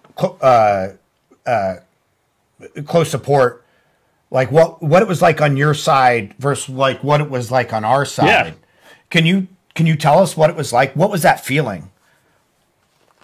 Man, yeah, that's a great way to put it. So yeah, a lot of people who listen to Combat Story have asked, hey, could you talk to somebody who's been on the ground when there's an Apache up overhead? Not like talking to the Apache, but just like what it's like. And you could talk about kind of what the feeling is for you in the aircraft and them on the ground. So for us, like the whole reason we exist is to support you guys 100%, which is why I went to that infantry course. Like I just wanted to know how you operated, what your weapons could do, how to be better partners when we're up in the air. Like it sounds corny, but like you guys were our customers. How do we make your life easier and getting your work done and keeping you safe? So for us, it was very much this idea of we're there to keep you guys alive. And if you need us, we will be there. And that's why we love A-10 pilots too. Like we felt like those were our cousins or something, the type of work they used to do with y'all. But, I'd be curious what it was like for you guys on the ground, seeing an Apache. Yeah, as we were talking a little bit before we started the show, I got to call in gun runs from Cobras in training, but in combat there was somebody much more qualified than I was doing that. We had in Iraq, we definitely had Apaches doing gun runs for us, doing support, and I mean it's awesome to see them come in and start, a lot of times reducing targets that we had actually hit as infantrymen. And then just because it was kind of a scorched earth campaign against AQI at that point in 2005. So it wasn't uncommon to have like AC-130 or Apaches come in and just destroy the target after we raided it and got everyone out of there. But yeah, it's a good feeling to know those guys are overhead. We had, I don't know if you had an opportunity, but we had Luis Fernandez on, who was 82nd, right? And he talked about when he was on, he could they could hear the guys talking, they were that close, the bad guys, and called, and I believe it was an Apache that came in, and he's talking about, he can't hear the Apache, and the Apache's like, no, we're right out, and when you guys are flying nap of the earth and masking the sound, and then that feeling of the Apache, and my heart was like racing because like close air support, having those guys come in, especially when you're like looking at your buddies like, well, we're gonna go to the last round, but like this feels like it, and having close air support come in, it's like a spiritual experience. I mean, it's like on a really cold night, you've been, and then the sun, Bob, the big orange ball comes up over the horizon, starts warming you. That's exactly what it's like when you guys show up on station, when it's down to the wire, and and your optics, your ability to see people, your ability to engage, I like I said, I can't describe it as anything other than a spiritual experience to like be pulled out of that by these guys that just roll in, and you guys are always so calm, cool, collected on the radio. No matter what we sound like when we key the mic for you guys. No matter what's going on, it's like, we got this. Dave and I have had the conversation too, which I think most like ground guys have had it or have experienced. When suddenly you're on target in a place like Afghanistan, and suddenly you hear like a woman's voice come over the net, and everyone starts looking around the target, like, who the hell? There's a girl out here? Yeah, right. And then you find out later, oh, she's in the air. Like, I remember we had I think it was a female AC-130 pilot, actually. And once in a while, you'd hear her come over the net, and everyone's like, she sounds cute. Where is she? Awesome. Yeah. Yeah. It's sort of like in Lord of the Rings when when they're, I don't even remember the battle, but when they're coming out of the castle, and then Gandalf and the cavalry's up on the mountain, and they come down, it's like, oh my God, thank God. Thanks God. So Ryan, when does this idea come into your mind? Like, okay, I'm a pretty badass Apache company commander here, but I think I want to go and try something different and serve my country in a different way. What was that sort of like progression like for you?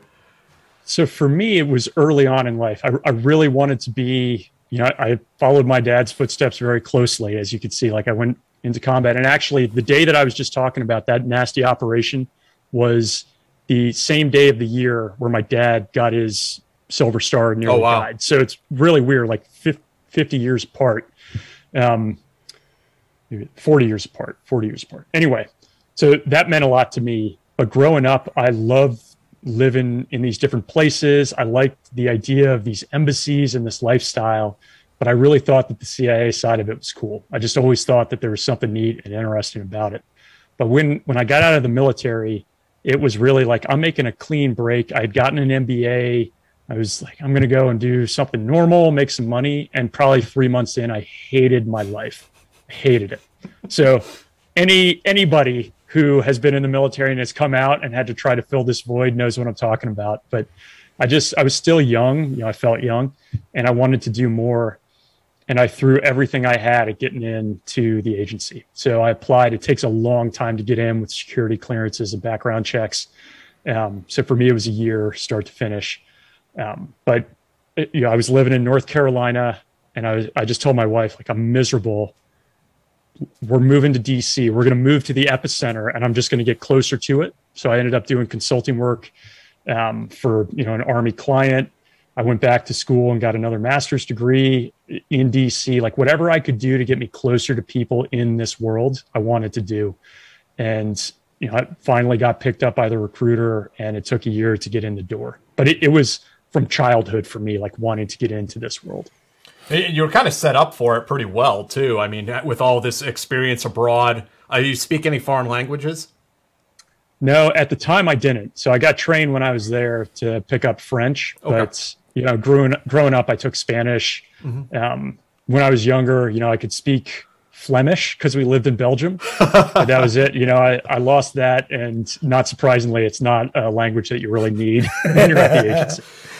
Did you have a desire, look, with all the different jobs in the agency, did you have a specific focus? Did you want to get into aviation or operations or? So this wore on me a little bit because, well, first of all, like many people, you don't know anything about the agency because it's so shrouded in secrecy. So I didn't know what the hell I was doing. They just said, hey, you're coming in, you're going to go do this job. Does that sound okay? And I was like, I'll go and mop floors and toilets for you if you will let me come into this building. So I'll do whatever you want me to do to get my foot in here. But yeah, hell yeah, I'll go do ops. You're like Forrest Gump going through the farm. Oh man, like, oh man. I do whatever you tell me to, drill sergeant. Person. Yes, whatever you want me to do, I'm going to go do. But yeah, there's, as you guys know very well, there's a paramilitary side to the agency that's usually hunting down people who have not any type of military, like specific skills. In aviation, it's kind of rare to get a pilot in the agency because usually pilots want to fly and all they want to do is fly, and they stay in, and they have bonus structures set up to keep them in service flying. So it's not often you get folks who are. Yeah. When we first talked, Ryan, I asked you, I was like, well, were you an air branch, like flying spooky undercover helicopters? And you're like, no, as an ops guy. Like, whoa. Polar opposite. Yeah. No. So for me, though, there was this like, God, I would love to go over to that side of the house and do that. Because I just loved, I would have, if I could have gone back to Afghanistan as a PMOO and like supported that mission again, like all the guys I had served with were back downrange again. And I hated myself for not being there. Right. And I was thinking, God, I'm going to go somewhere and just watch this happen. So it really wore on me, but their deployment cycle is rough. It's a tough deployment cycle for those guys, and they're in difficult places. And I think a lot of them want to go and do traditional roles on the ops side so they can take a breath. So it's probably a blessing I didn't end up doing that, but it weighed on me heavily as I started out there. Sure. For sure. Yeah. So you went into ops and you got accepted and you went to the farm, I assume, or? Yeah, and I should say, because you guys did introduce me as an ops officer, and if there are people who know me, they would say, no, you weren't actually an ops officer. So I was a collection manager. So it's separate. We get trained in the same way as ops officers, but we have different roles. And folks will reach out to me who are interested in getting into the agency, and we'll talk through some of this, and we can because it's all on the website. Like, I'm not giving away secrets here. But it's a different role where ops officers are out there meeting assets, collecting intel. That is their job. Like 100%, that's what they're working on. In my role, I was trained to do that, and I did that as part of my job. But the other part of my role was to understand, for whatever issue I was assigned to, if we just say like, hey, you're working on terrorism, right? In this particular country, if we said Afghanistan. My job is to understand where our sources are in Afghanistan on this target set. So I need to know where they are and what they have information and access to. And then I need to understand what the people who are reading that intel in the end, what they need to know. Like, what are their intel gaps? And then I need to close those gaps. So if somebody like a military customer or somebody on the policy side is thinking, what is the situation with this terrorist group in Afghanistan? It's my job to then go and say, hey, Bob, the ops officer, you're going out to meet with this guy. I know you got a meeting coming up. When you go meet with them, if you can only ask 2 questions, they need to be these 2 questions, right? And they're going to know those for the most part. Like, they're going to know these better than anybody. But it's my responsibility to be tied in with the customer, the consumer of the intel, to understand what they need and make sure that when that guy's going out, he knows this is what I'm asking for. If I have no time available, like, I got to get this intel out. And then I help them produce the intel and get it back to the person who's reading it. So we can be in the U.S. as a collection manager. You can be forward deployed in stations. I did both, and I'm out there handling. But I'm kind of like almost like an editor in a newsroom, if you would imagine. And journalists are coming back with their copy, like, all right, here's what I got, and then I'm massaging it into this thing that it needs to look like as it goes out into the community. So when we often hear about problems in the intel community that the left hand isn't talking to the right hand, your job is to fix that. Yeah. Yes. But I would say I think when people say that, it's more like the Bureau isn't talking with the agency, which isn't talking to Mill. And so there is a little bit of that. Like, I would be in touch with the people like me at those different organizations, making sure if we're overlapping, which can be okay, that we're sharing that and that they know what we're doing and vice versa. So there's no disruption of ops. Like, that's the last thing we want. And if we've already collected something, we shouldn't waste anybody's time or risk anyone's life to go and collect it again. So there's a little bit of that. Mine is more making sure that the person who's reading the intel has what they need. So slightly different than the left and right talking to each other. Did you ever, being that sort of managing role, did you ever feel like the requests you were getting from up top or from the customers was like that they were just ridiculous and didn't even know what they were asking for? I didn't. And actually, I might equate this, as you were talking, Jack, about calling in Cobras. One of the things on the Army side as an aviator that I often noticed was when we would go and do FAM fires, with ground units, the guys getting on the radios talking to us were so afraid to talk to us. Right. As pilots. It was like, I'm going to mess something up. I got to have this like well-structured 9-line because they've heard of a JTAC doing it. And we would tell them, like, we'd be in these briefing rooms with squad leaders and team, and we just say, guys, just talk to us. Just tell us like what you see, where you see it. Like, we are super easy to work with. It's not like calling in a fast mover that needs all these different points. Right. And so the reason I bring that up is it's the same thing in my role when I'm at the agency and I'm talking to a consumer. It's like, you tell me what your like hopes and dreams are. We probably aren't going to be able to fill it, but I need to know like exactly what you want. Don't hold anything back. Just tell me the intel you need and let me work on getting it for you.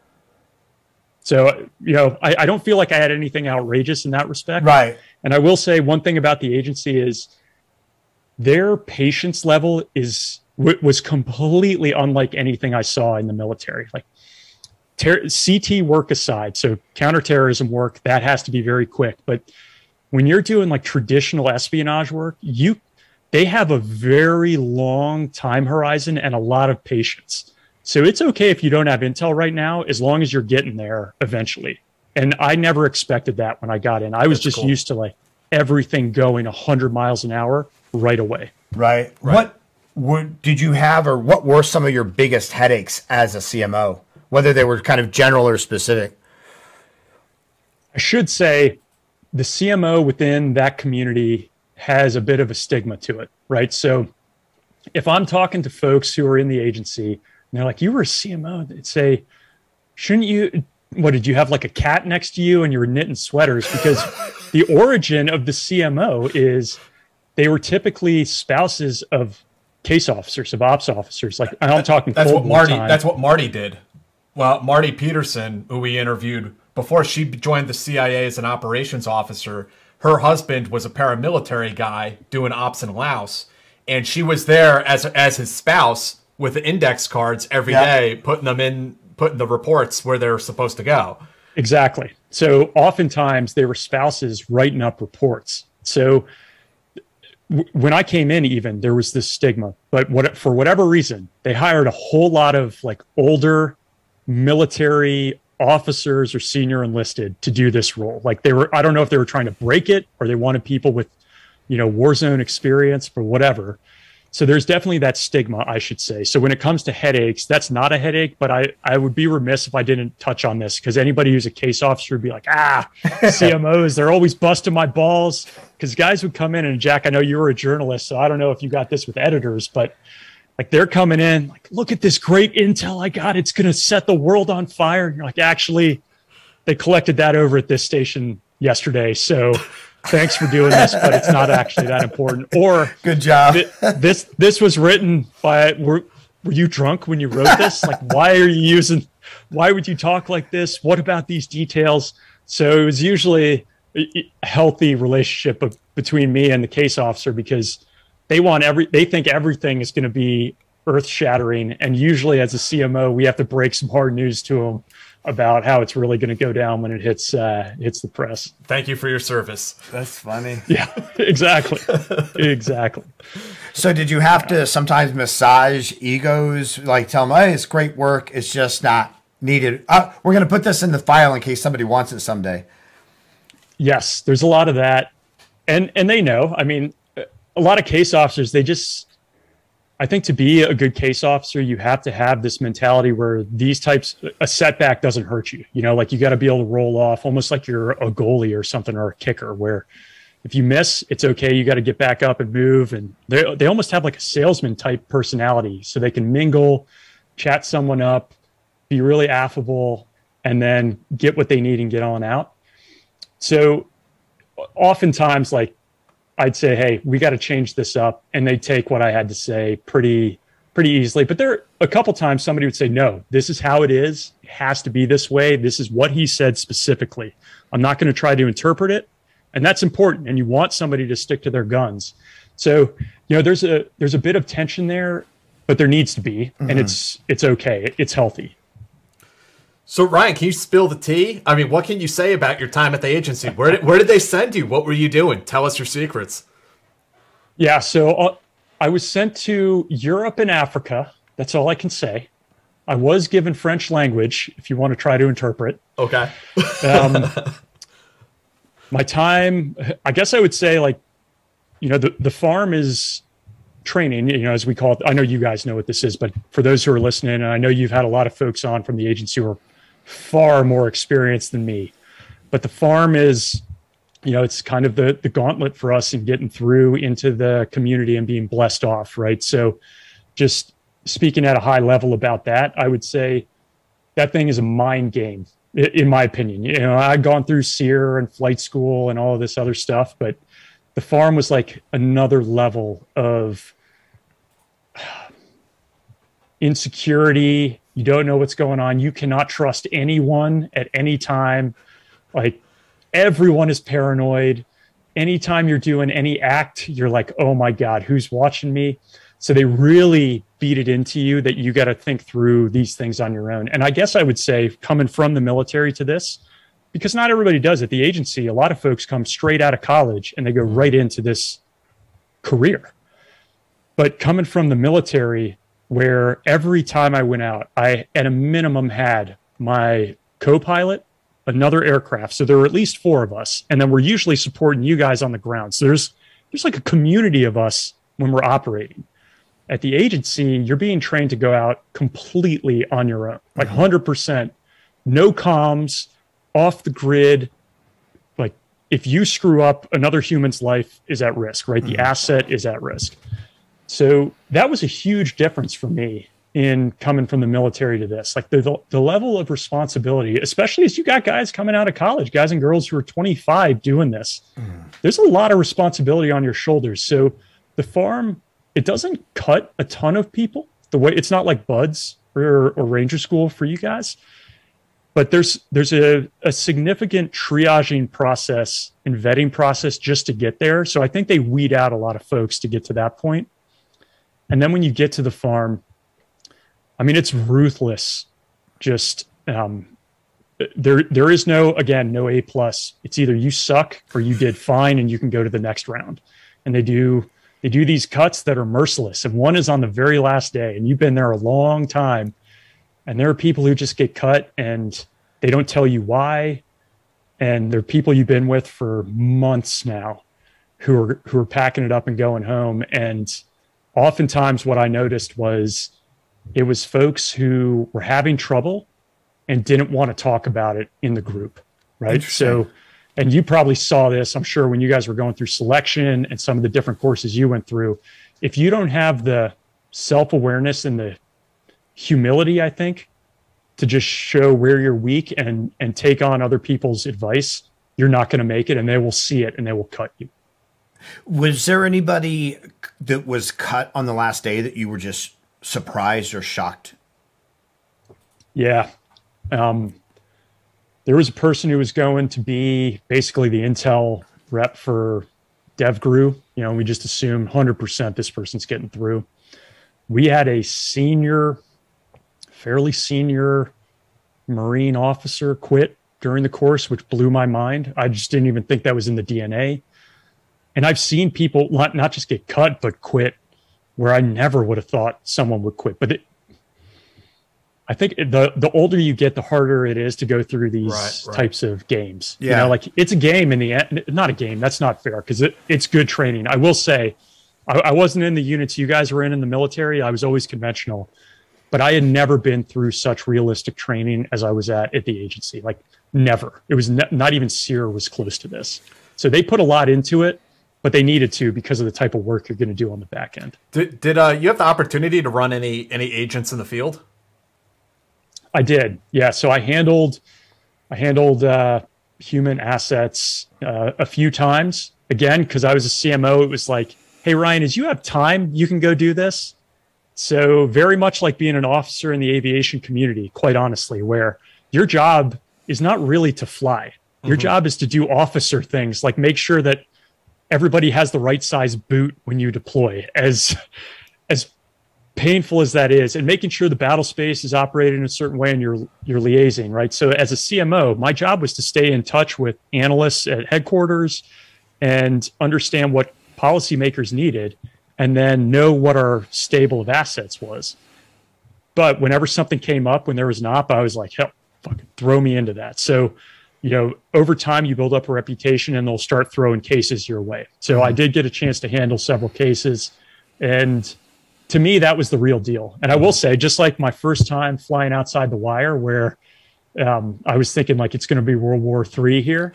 The first time you're cruising around on your own, like you're in regular clothes, you have no comms, you're in a vehicle you've never really been in before. And you think the KGB is going to pull you into a panel van? Oh, dude. Yeah. You got like mosques going off. You're stopping because a goat's crossing the road. You're questioning everything. Yeah. Like the amount, you're just so on edge for that. Like that was the real deal for me, was doing those types of ops. It's funny because you don't have to be paranoid, but when you're doing like an SDR or something like that, and when you're new, it looks like everybody's looking at you. Everyone. Right? It's like, oh, this person's like, everybody is looking at me. Yeah. Any funny stories about, you know, sources making sexual passes at you, or I don't know, anything funny? Or we've heard some pretty good ones in past episodes.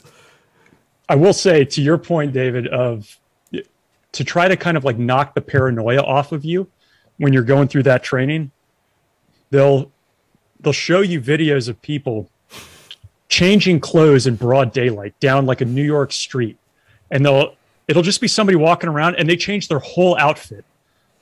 and nobody even gives them a second look. Right. And they're like, this is what is going on around you. You never even see. Right. And so they just try to break that mentality for you as you're going through doing, like, just learning how to do SDRs and making sure you're not being followed. Right. And then you're taking down all kinds of license plate numbers. Like, did I see that one before? Did they switch that out? Like, can you write that down while you're driving and not crash?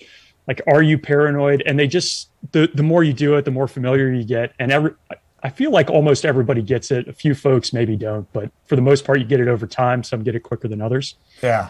On the funny side of things, let me see. No sexual passes, which should not be surprising. However, one of the ways I had to get to meetings at one point in time required me to get massages along the way. So it was pretty unreal.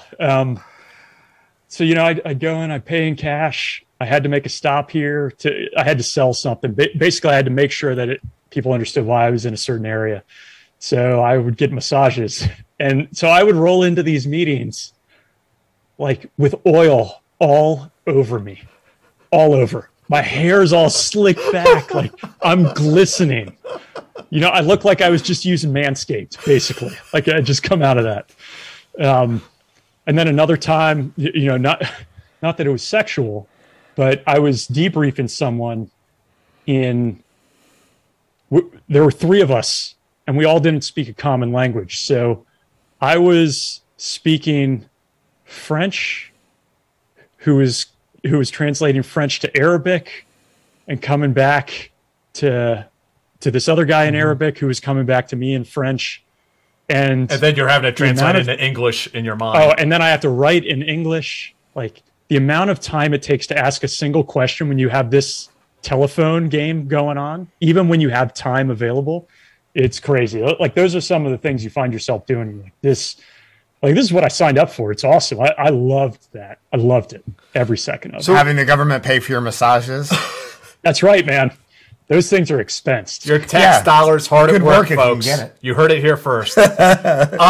So what was it? You had some pretty good trips, it sounds like, with the agency and learning your job and having a good time doing it. Why did you end up leaving? It was so hard for me to leave that place. Even the bureaucracy of it, I loved it. I loved everything about that place. So in the military, I didn't have the same impression. I enjoyed being downrange. Like, when I was out flying in combat, I loved it. But the garrison environment in the military, I didn't like. Yeah. At the agency, even if you're at headquarters, which is kind of like being banished to Siberia, everybody wants to be out in the field in stations. But even at headquarters, like, every day you're dealing with front page news, like the issue of the day and what's going on. And you're reading about stuff that's happening that just blows your mind. Amazing ops, right? So for me, it was really tough to leave. But I'm married to an attorney who has a great career, and moving every 2 years is not easy. I have three boys. The oldest is 14. When we moved here to California for my last job, he had moved 11 times. So to me, it was a little bit of, all right. And I would ask you guys the same question. Like, for me, I feel like I am one of maybe 5% of the human population that's gotten to do the job that they love to do. Even though I only did it for 8 years, I wouldn't pass that up for anything else. And at some point, I felt like I had to move on and put some other people's lives ahead of mine. But I would ask you guys if you feel that way about your time in service. Yeah, it was like a little kid that wants to be an astronaut. I got to walk on the moon, That's how it feels like. So, yeah. But like you, I felt like I did the right thing enlisting and doing the job, but when I got out, it was also the right time for me to get out. Yeah. Yeah, I agree. Like, I lived pretty much every dream I had. And also, like you, and one of the things we've talked about before is, there's this idea of thank you for your service, but everything that we did ultimately, I'm not saying we didn't want to serve, but there was also a sort of a selfish intent behind it. We did it because we wanted to, like, we were living out our dreams. And yeah, at a certain point, you have to wonder if the people in your life, if that's fair to them. Sure. And you have to make decisions based on other people. Yeah. So I still miss it to this day. Like, I'd take anything to go back and do that, but it's a one-way door. You can't go back in there. Right. Well, and the other thing is you did leave for a reason, and even though you miss it, that reason wouldn't change. If you went back and like started living again, then the people you're attached to would also go back to. Oh no, I'd be divorced. That's how it would go down. So the only thing I like more than the agency is my wife. So yeah.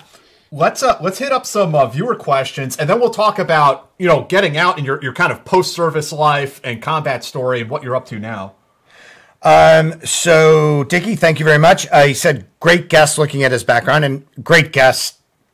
Yeah, absolutely. I think he meant the background of your I love me wall. But that's right. Yeah, the I was cool once wall. Yeah. I mean, we all have them. Jackson, thank you. Ryan, did you ever work with Ground Branch or Special Activities? What were your experiences like with them? Also, did you have any interest maybe trying out for them? And we talked about that a little bit. I did, yeah. So I worked with them, and there were days when I was at the agency where there's one guy that kind of controls their pipeline, and because I had this aviation background, like, I was a really good fit, and I very easily could have walked in there. And this guy, I mean, he's been around a long time. He's good reputation. So it was hard for me not to join. But again, like, I would have been away from the family, and I wouldn't have had this experience that I did. So I elected not to do that. And I often wish that I did. But I worked with those guys, and I was impressed as hell with them. Like, it's a really great crop of officers. I mean, from where they came from, I think the impression is they all come from Delta, but that's not the case at all. Like, you got different special operators. You got a lot of Marines in there. They just, for whatever reason, they do great work in this place.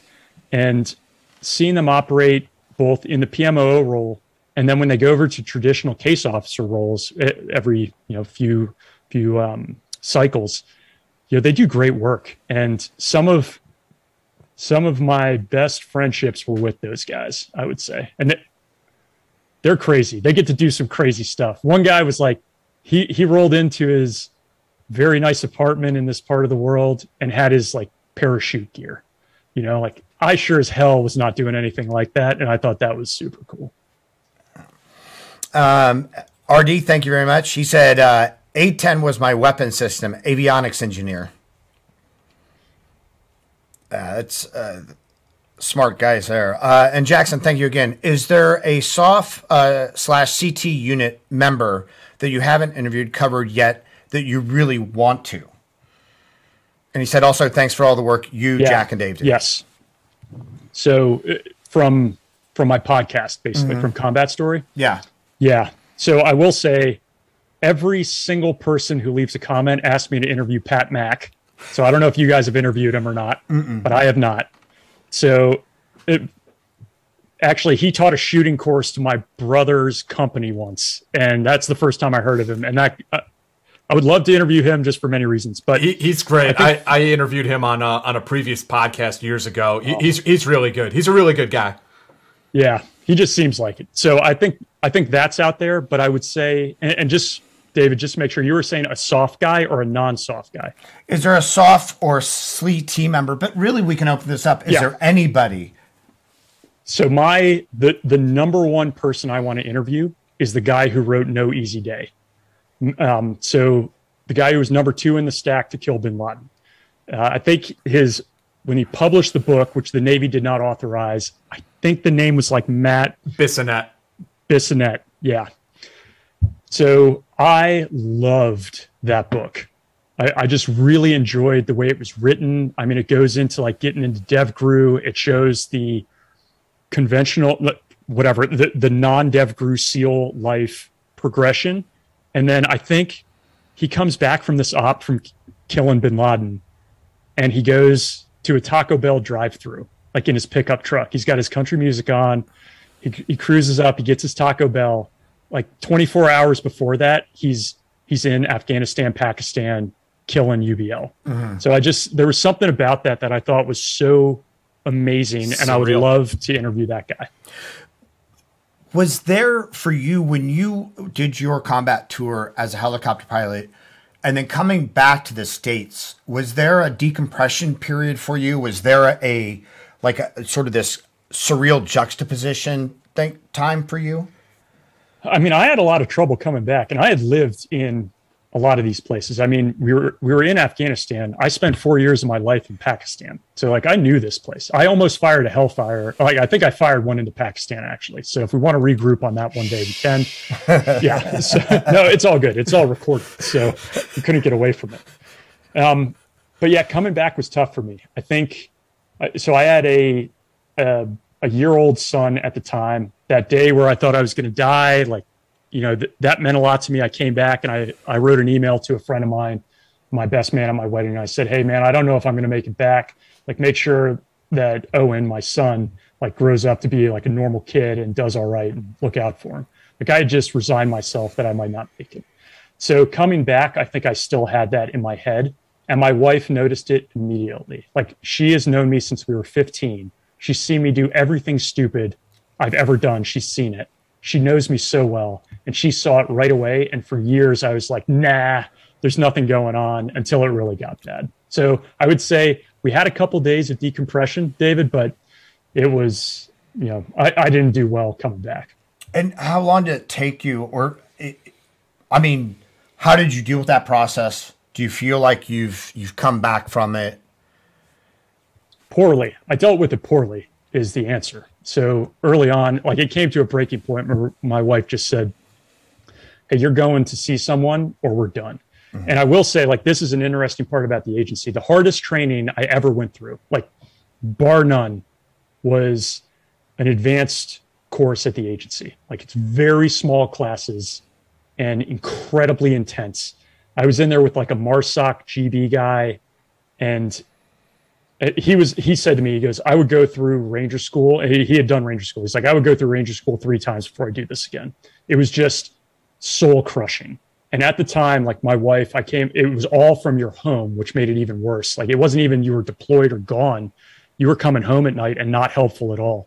And my wife was just crying like, hey, I need help here. And I left, you know, I was like, no, I got this thing to do. You know, like that's what my headspace was at the time until she just put her foot down.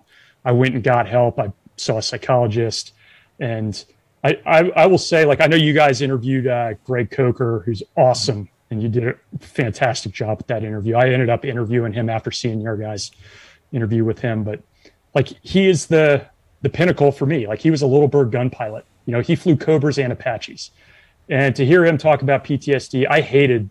Like I would never in my life have said to guys like you, I could have had PTSD because I wasn't kicking down doors.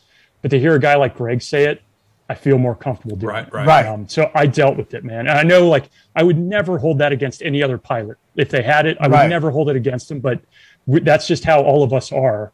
We feel like we weren't Delta guys, so we can't have PTSD. So I dealt with it. I'm in a great spot now, but I hid that thing from the agency as I went in, for sure. Yeah.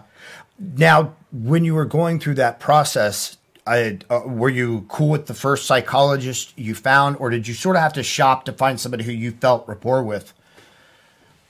So I went in, I did the VA's program, which, I mean, I don't know if you guys went through this at all. You don't have to talk about it, but you know, it takes a while to get into the pipeline. So I was really lucky that I had a paying job where I could pay my own way to get a psychologist in the meantime. So I found someone local who worked out, and then I went and did like a 8-week VA program, just one-on-one, which was really helpful. And to this day, like probably changed everything for me.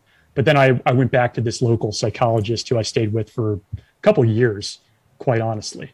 And I will say, and I'd be interested to hear your guys' take on it, but for me, I was an extremely high functioning person at work and a train wreck at home because of this. Yeah, I definitely became that.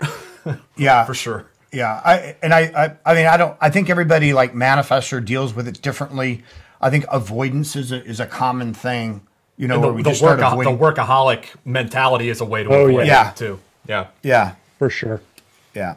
No, I think it's really common, and I think that, you know, it's funny that you say that as a pilot, because you weren't kicking in doors, like it would be hard to say that, but even I think if you were to, talk to guys in Delta or whatever, it would always be, well, these people had it worse, so who am I? Right. Like there's always that next notch where you're always like, well, this isn't, it's just one of those things. So where did combat start? Like, where did you go from there? So when we decided we as a family, like, hey, I'm getting out of this lifestyle, we got to find something else. It took me a long time to wrap my head around what am I going to do next. And one of the cool things about the agency is you go visit some really cool places. So I was in a unique, really nice resort in between ops. And I was just sitting there looking at this amazing view and writing down, like I took a whole day just sitting there writing out what else could I go do. And I thought, if I could just sit around and talk to folks who did this, who were in it, like no shit in it, and what it was like for them, I'd be happy. Like I could do that for the rest of my life. And I know you guys do that. So you get it, you understand it. And so that's what I wanted to do. So I asked the agency if I could do it. They said I could record these things, but I couldn't air them. So until I was out. So I did 3 interviews, got out, and then a year after I was gone, I was able to release these things. So I've kind of went into it full on after that. So I started it in 2017, but didn't release my first one until November of 2020. Wow. And who was your first guest? So my first guest was Elliot Ackerman.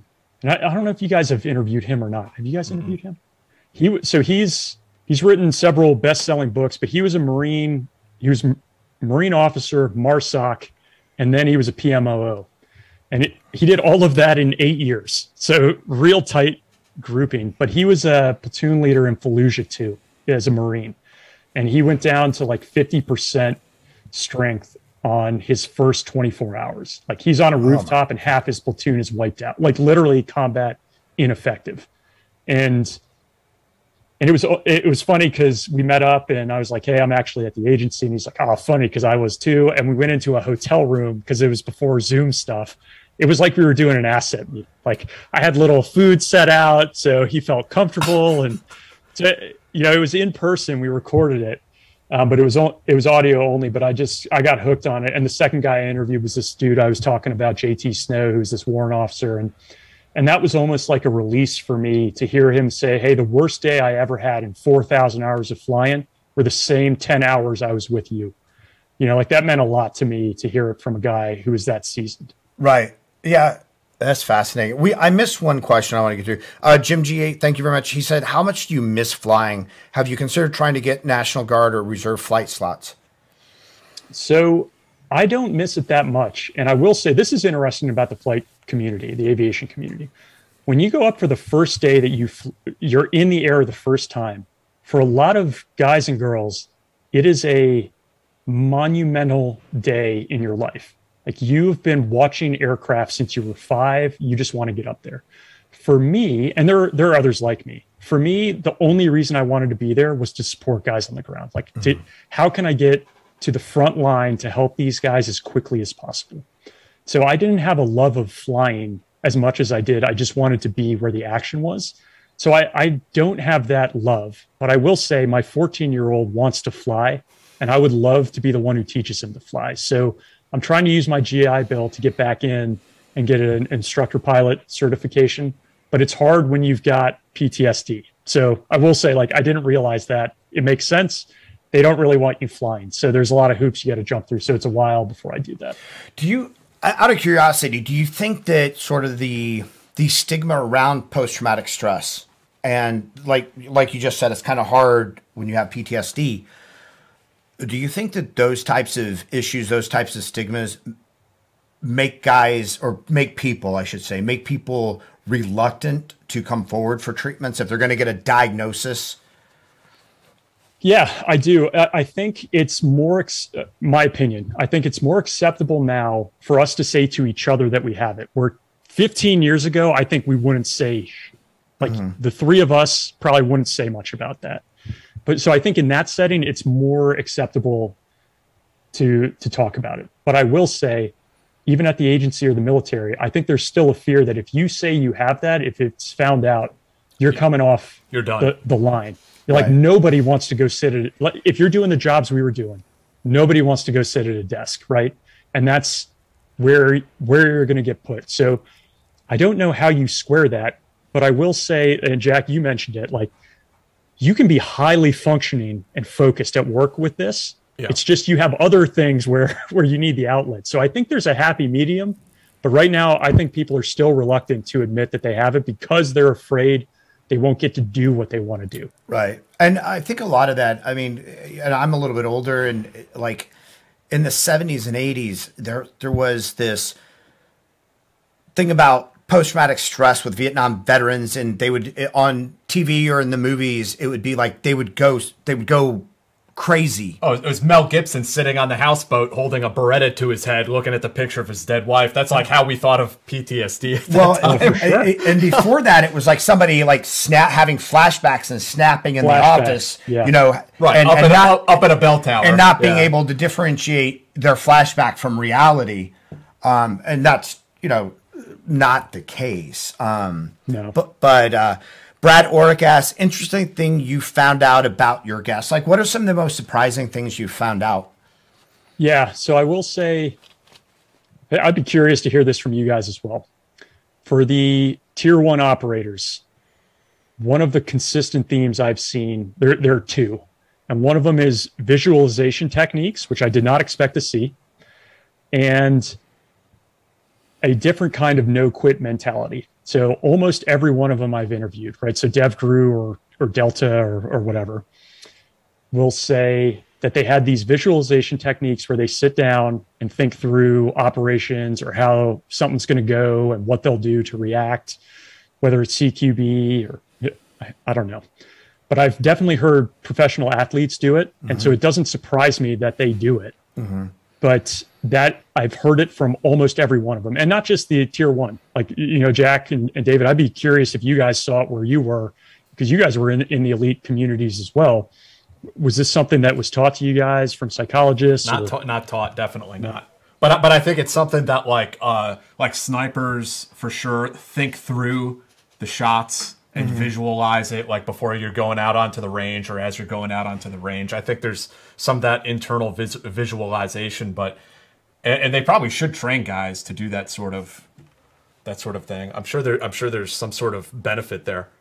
Yeah, and I remember. Oh, go ahead, Dave. No, go ahead. I was just gonna say that I think visualization kind of comes naturally. Like even at CQB, like you right. You know, you especially after a run, if you didn't do it well, you see yourself doing it well, you know, over and over again. Even if you're just kind of beating yourself up about, oh man, but you're still you're still working that process. And the way some of the instructors work too is they're trying to like put you in that position, like the walkthrough phase of it, so you can visualize it. Like, this is what the right way looks like, you know? Right. Yeah. I love hearing that.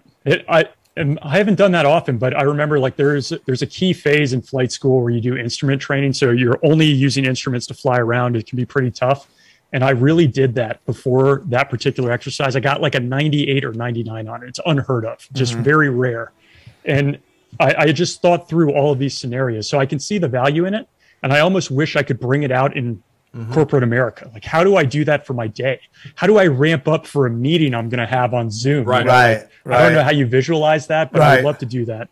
But the other one was this no quit mentality. And I don't mean to be cliche about it, but some of these guys I've talked to have just said, yeah, you know, like I'm in selection, this other guy's about to quit. And I'm thinking to myself, like, you're going to have to pull me out of here with my cold, dead hands before I quit on this thing. Yeah. It's like another level of that. And I've just felt it in all of these interviews with these folks. Well, it's interesting because, and we've talked about this with previous guests too, that I think for most people going through a selection, like quitting isn't even an option. Like selection is just the thing you do to get the job you want. It's not like this big obstacle.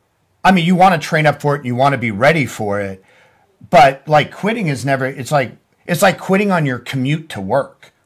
It's like, oh, the drive's too long to get to work, I'm not going to do it. But that's what like quitting a selection would feel like. It's like, this is just the commute to get to my job, you know? Folks, I just want to remind everyone out there, please like the video, subscribe to the channel. Down in the description, you can find a link to our Patreon if you want to support us.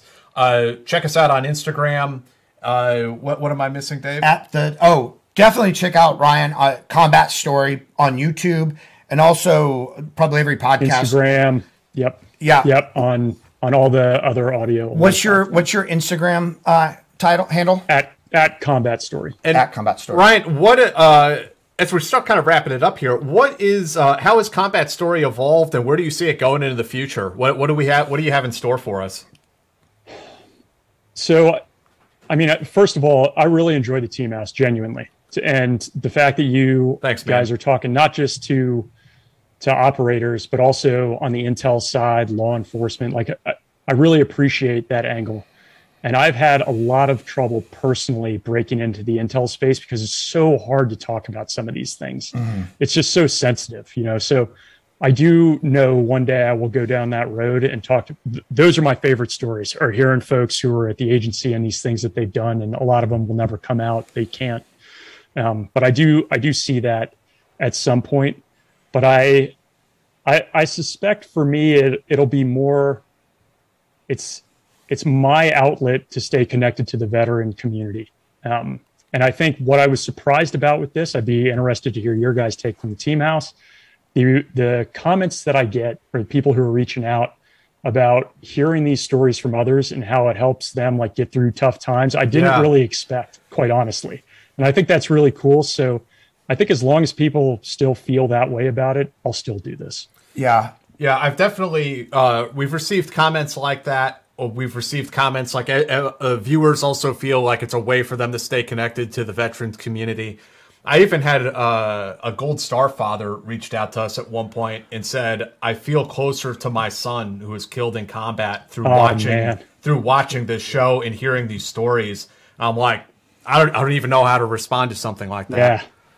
Yeah, God, I mean, that's super sad, but how great is that you guys had that impact on someone's life? You know? Yeah, it meant something to somebody in a way that I can't even really comprehend. You know, and we just want to say we love your show too, and we really, if you guys have not checked out Combat Story, do so. If you enjoy the Team House, you're gonna enjoy Combat Story. Like, you will love it.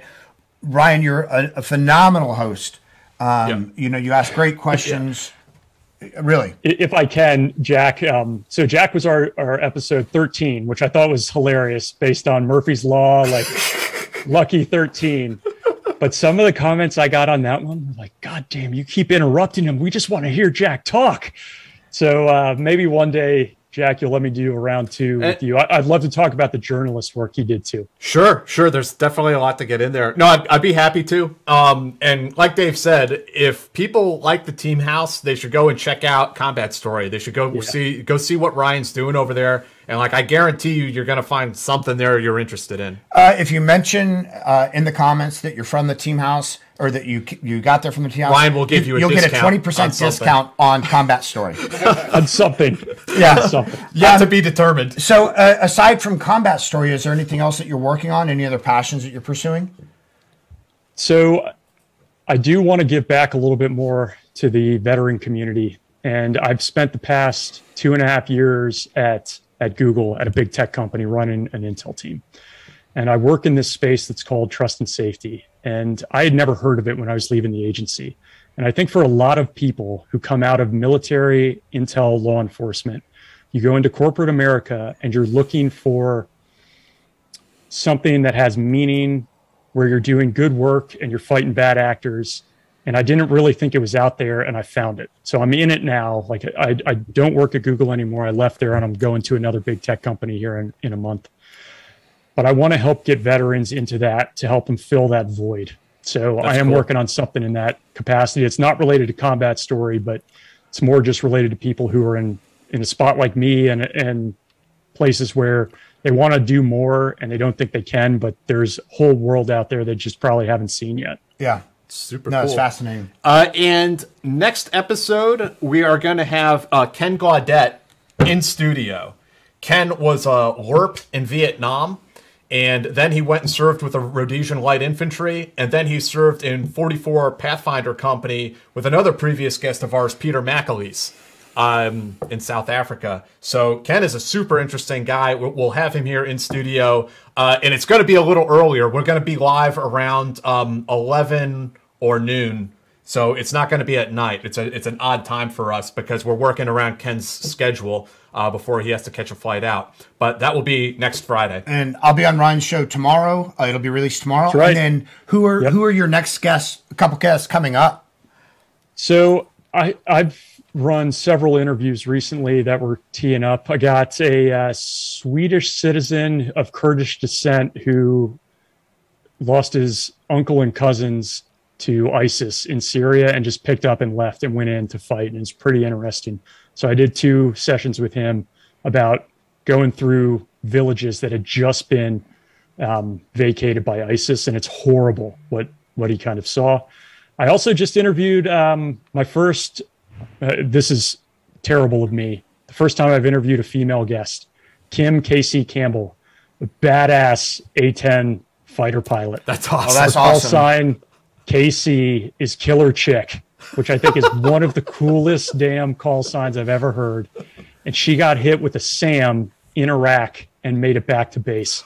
It's awesome. she's the one that put it down safely after getting hit. Yeah. That's her. Yeah. Oh wow. It's awesome, man. You guys should definitely have her on if you haven't already. Just super accomplished, very understated, and a badass. Yeah. So, I've heard of her. Yeah, that's awesome. That's awesome. Well, Appreciate it, guys. yeah, thank you, Ryan. Really appreciate you spending your Friday evening with us, and apologies to your family as we keep you out here tonight. We got one last donation. We got one last donation. Thank you, Quo Vadis. And thank you, Ryan. Man, we really appreciate your time. Guys, I appreciate your time, and hopefully we'll get around to with you all someday. Actually, I would like to talk to you guys just about your thoughts on your podcast one time. The 2 of you together, less on the stories, more on like putting this together, who you want to get on, like underrated episodes, one you've really enjoyed. I think your fans would really appreciate it. The whole background on how this thing came into existence. It's like such a cluster. That's right. It's such a clusterfuck. It's hilarious. Everybody wants to know that, man.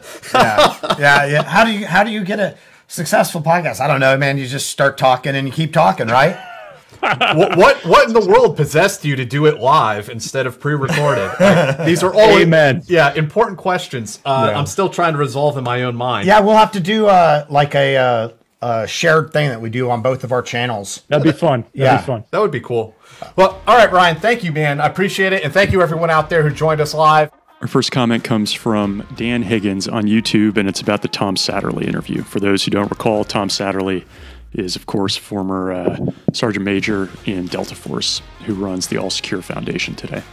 Dan says, love the podcast. Keep up the great interviews. One of the things I like is you give a description of who you're interviewing and what branch of service they were in, along with more details about the person.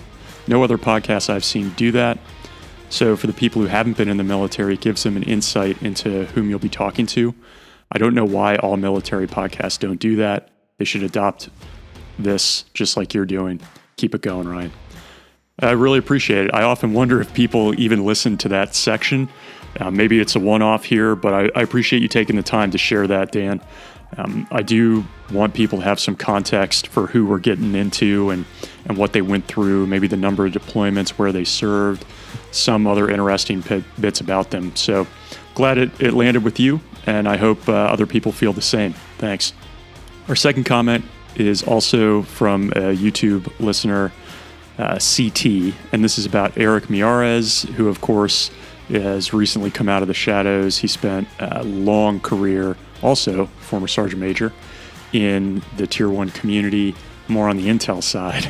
And this comment made me laugh. It's short, but it says, this dude's ERB must be 20 pages long. So the ERB is basically your record of all the stuff you did while you were in service. And Eric, as you look at some of his ribbons, how long he was in and the units he was in, you can just tell he's been through a whole lot of training courses. And so, yeah, I think it would be pretty funny to see. And there are a few folks that come to mind. If you've served, you know these folks who have been to a ton of schools, racked up a ton of badges, their time down range. It all adds up. So that one made me laugh. Thanks for leaving it, CT, and you all stay safe.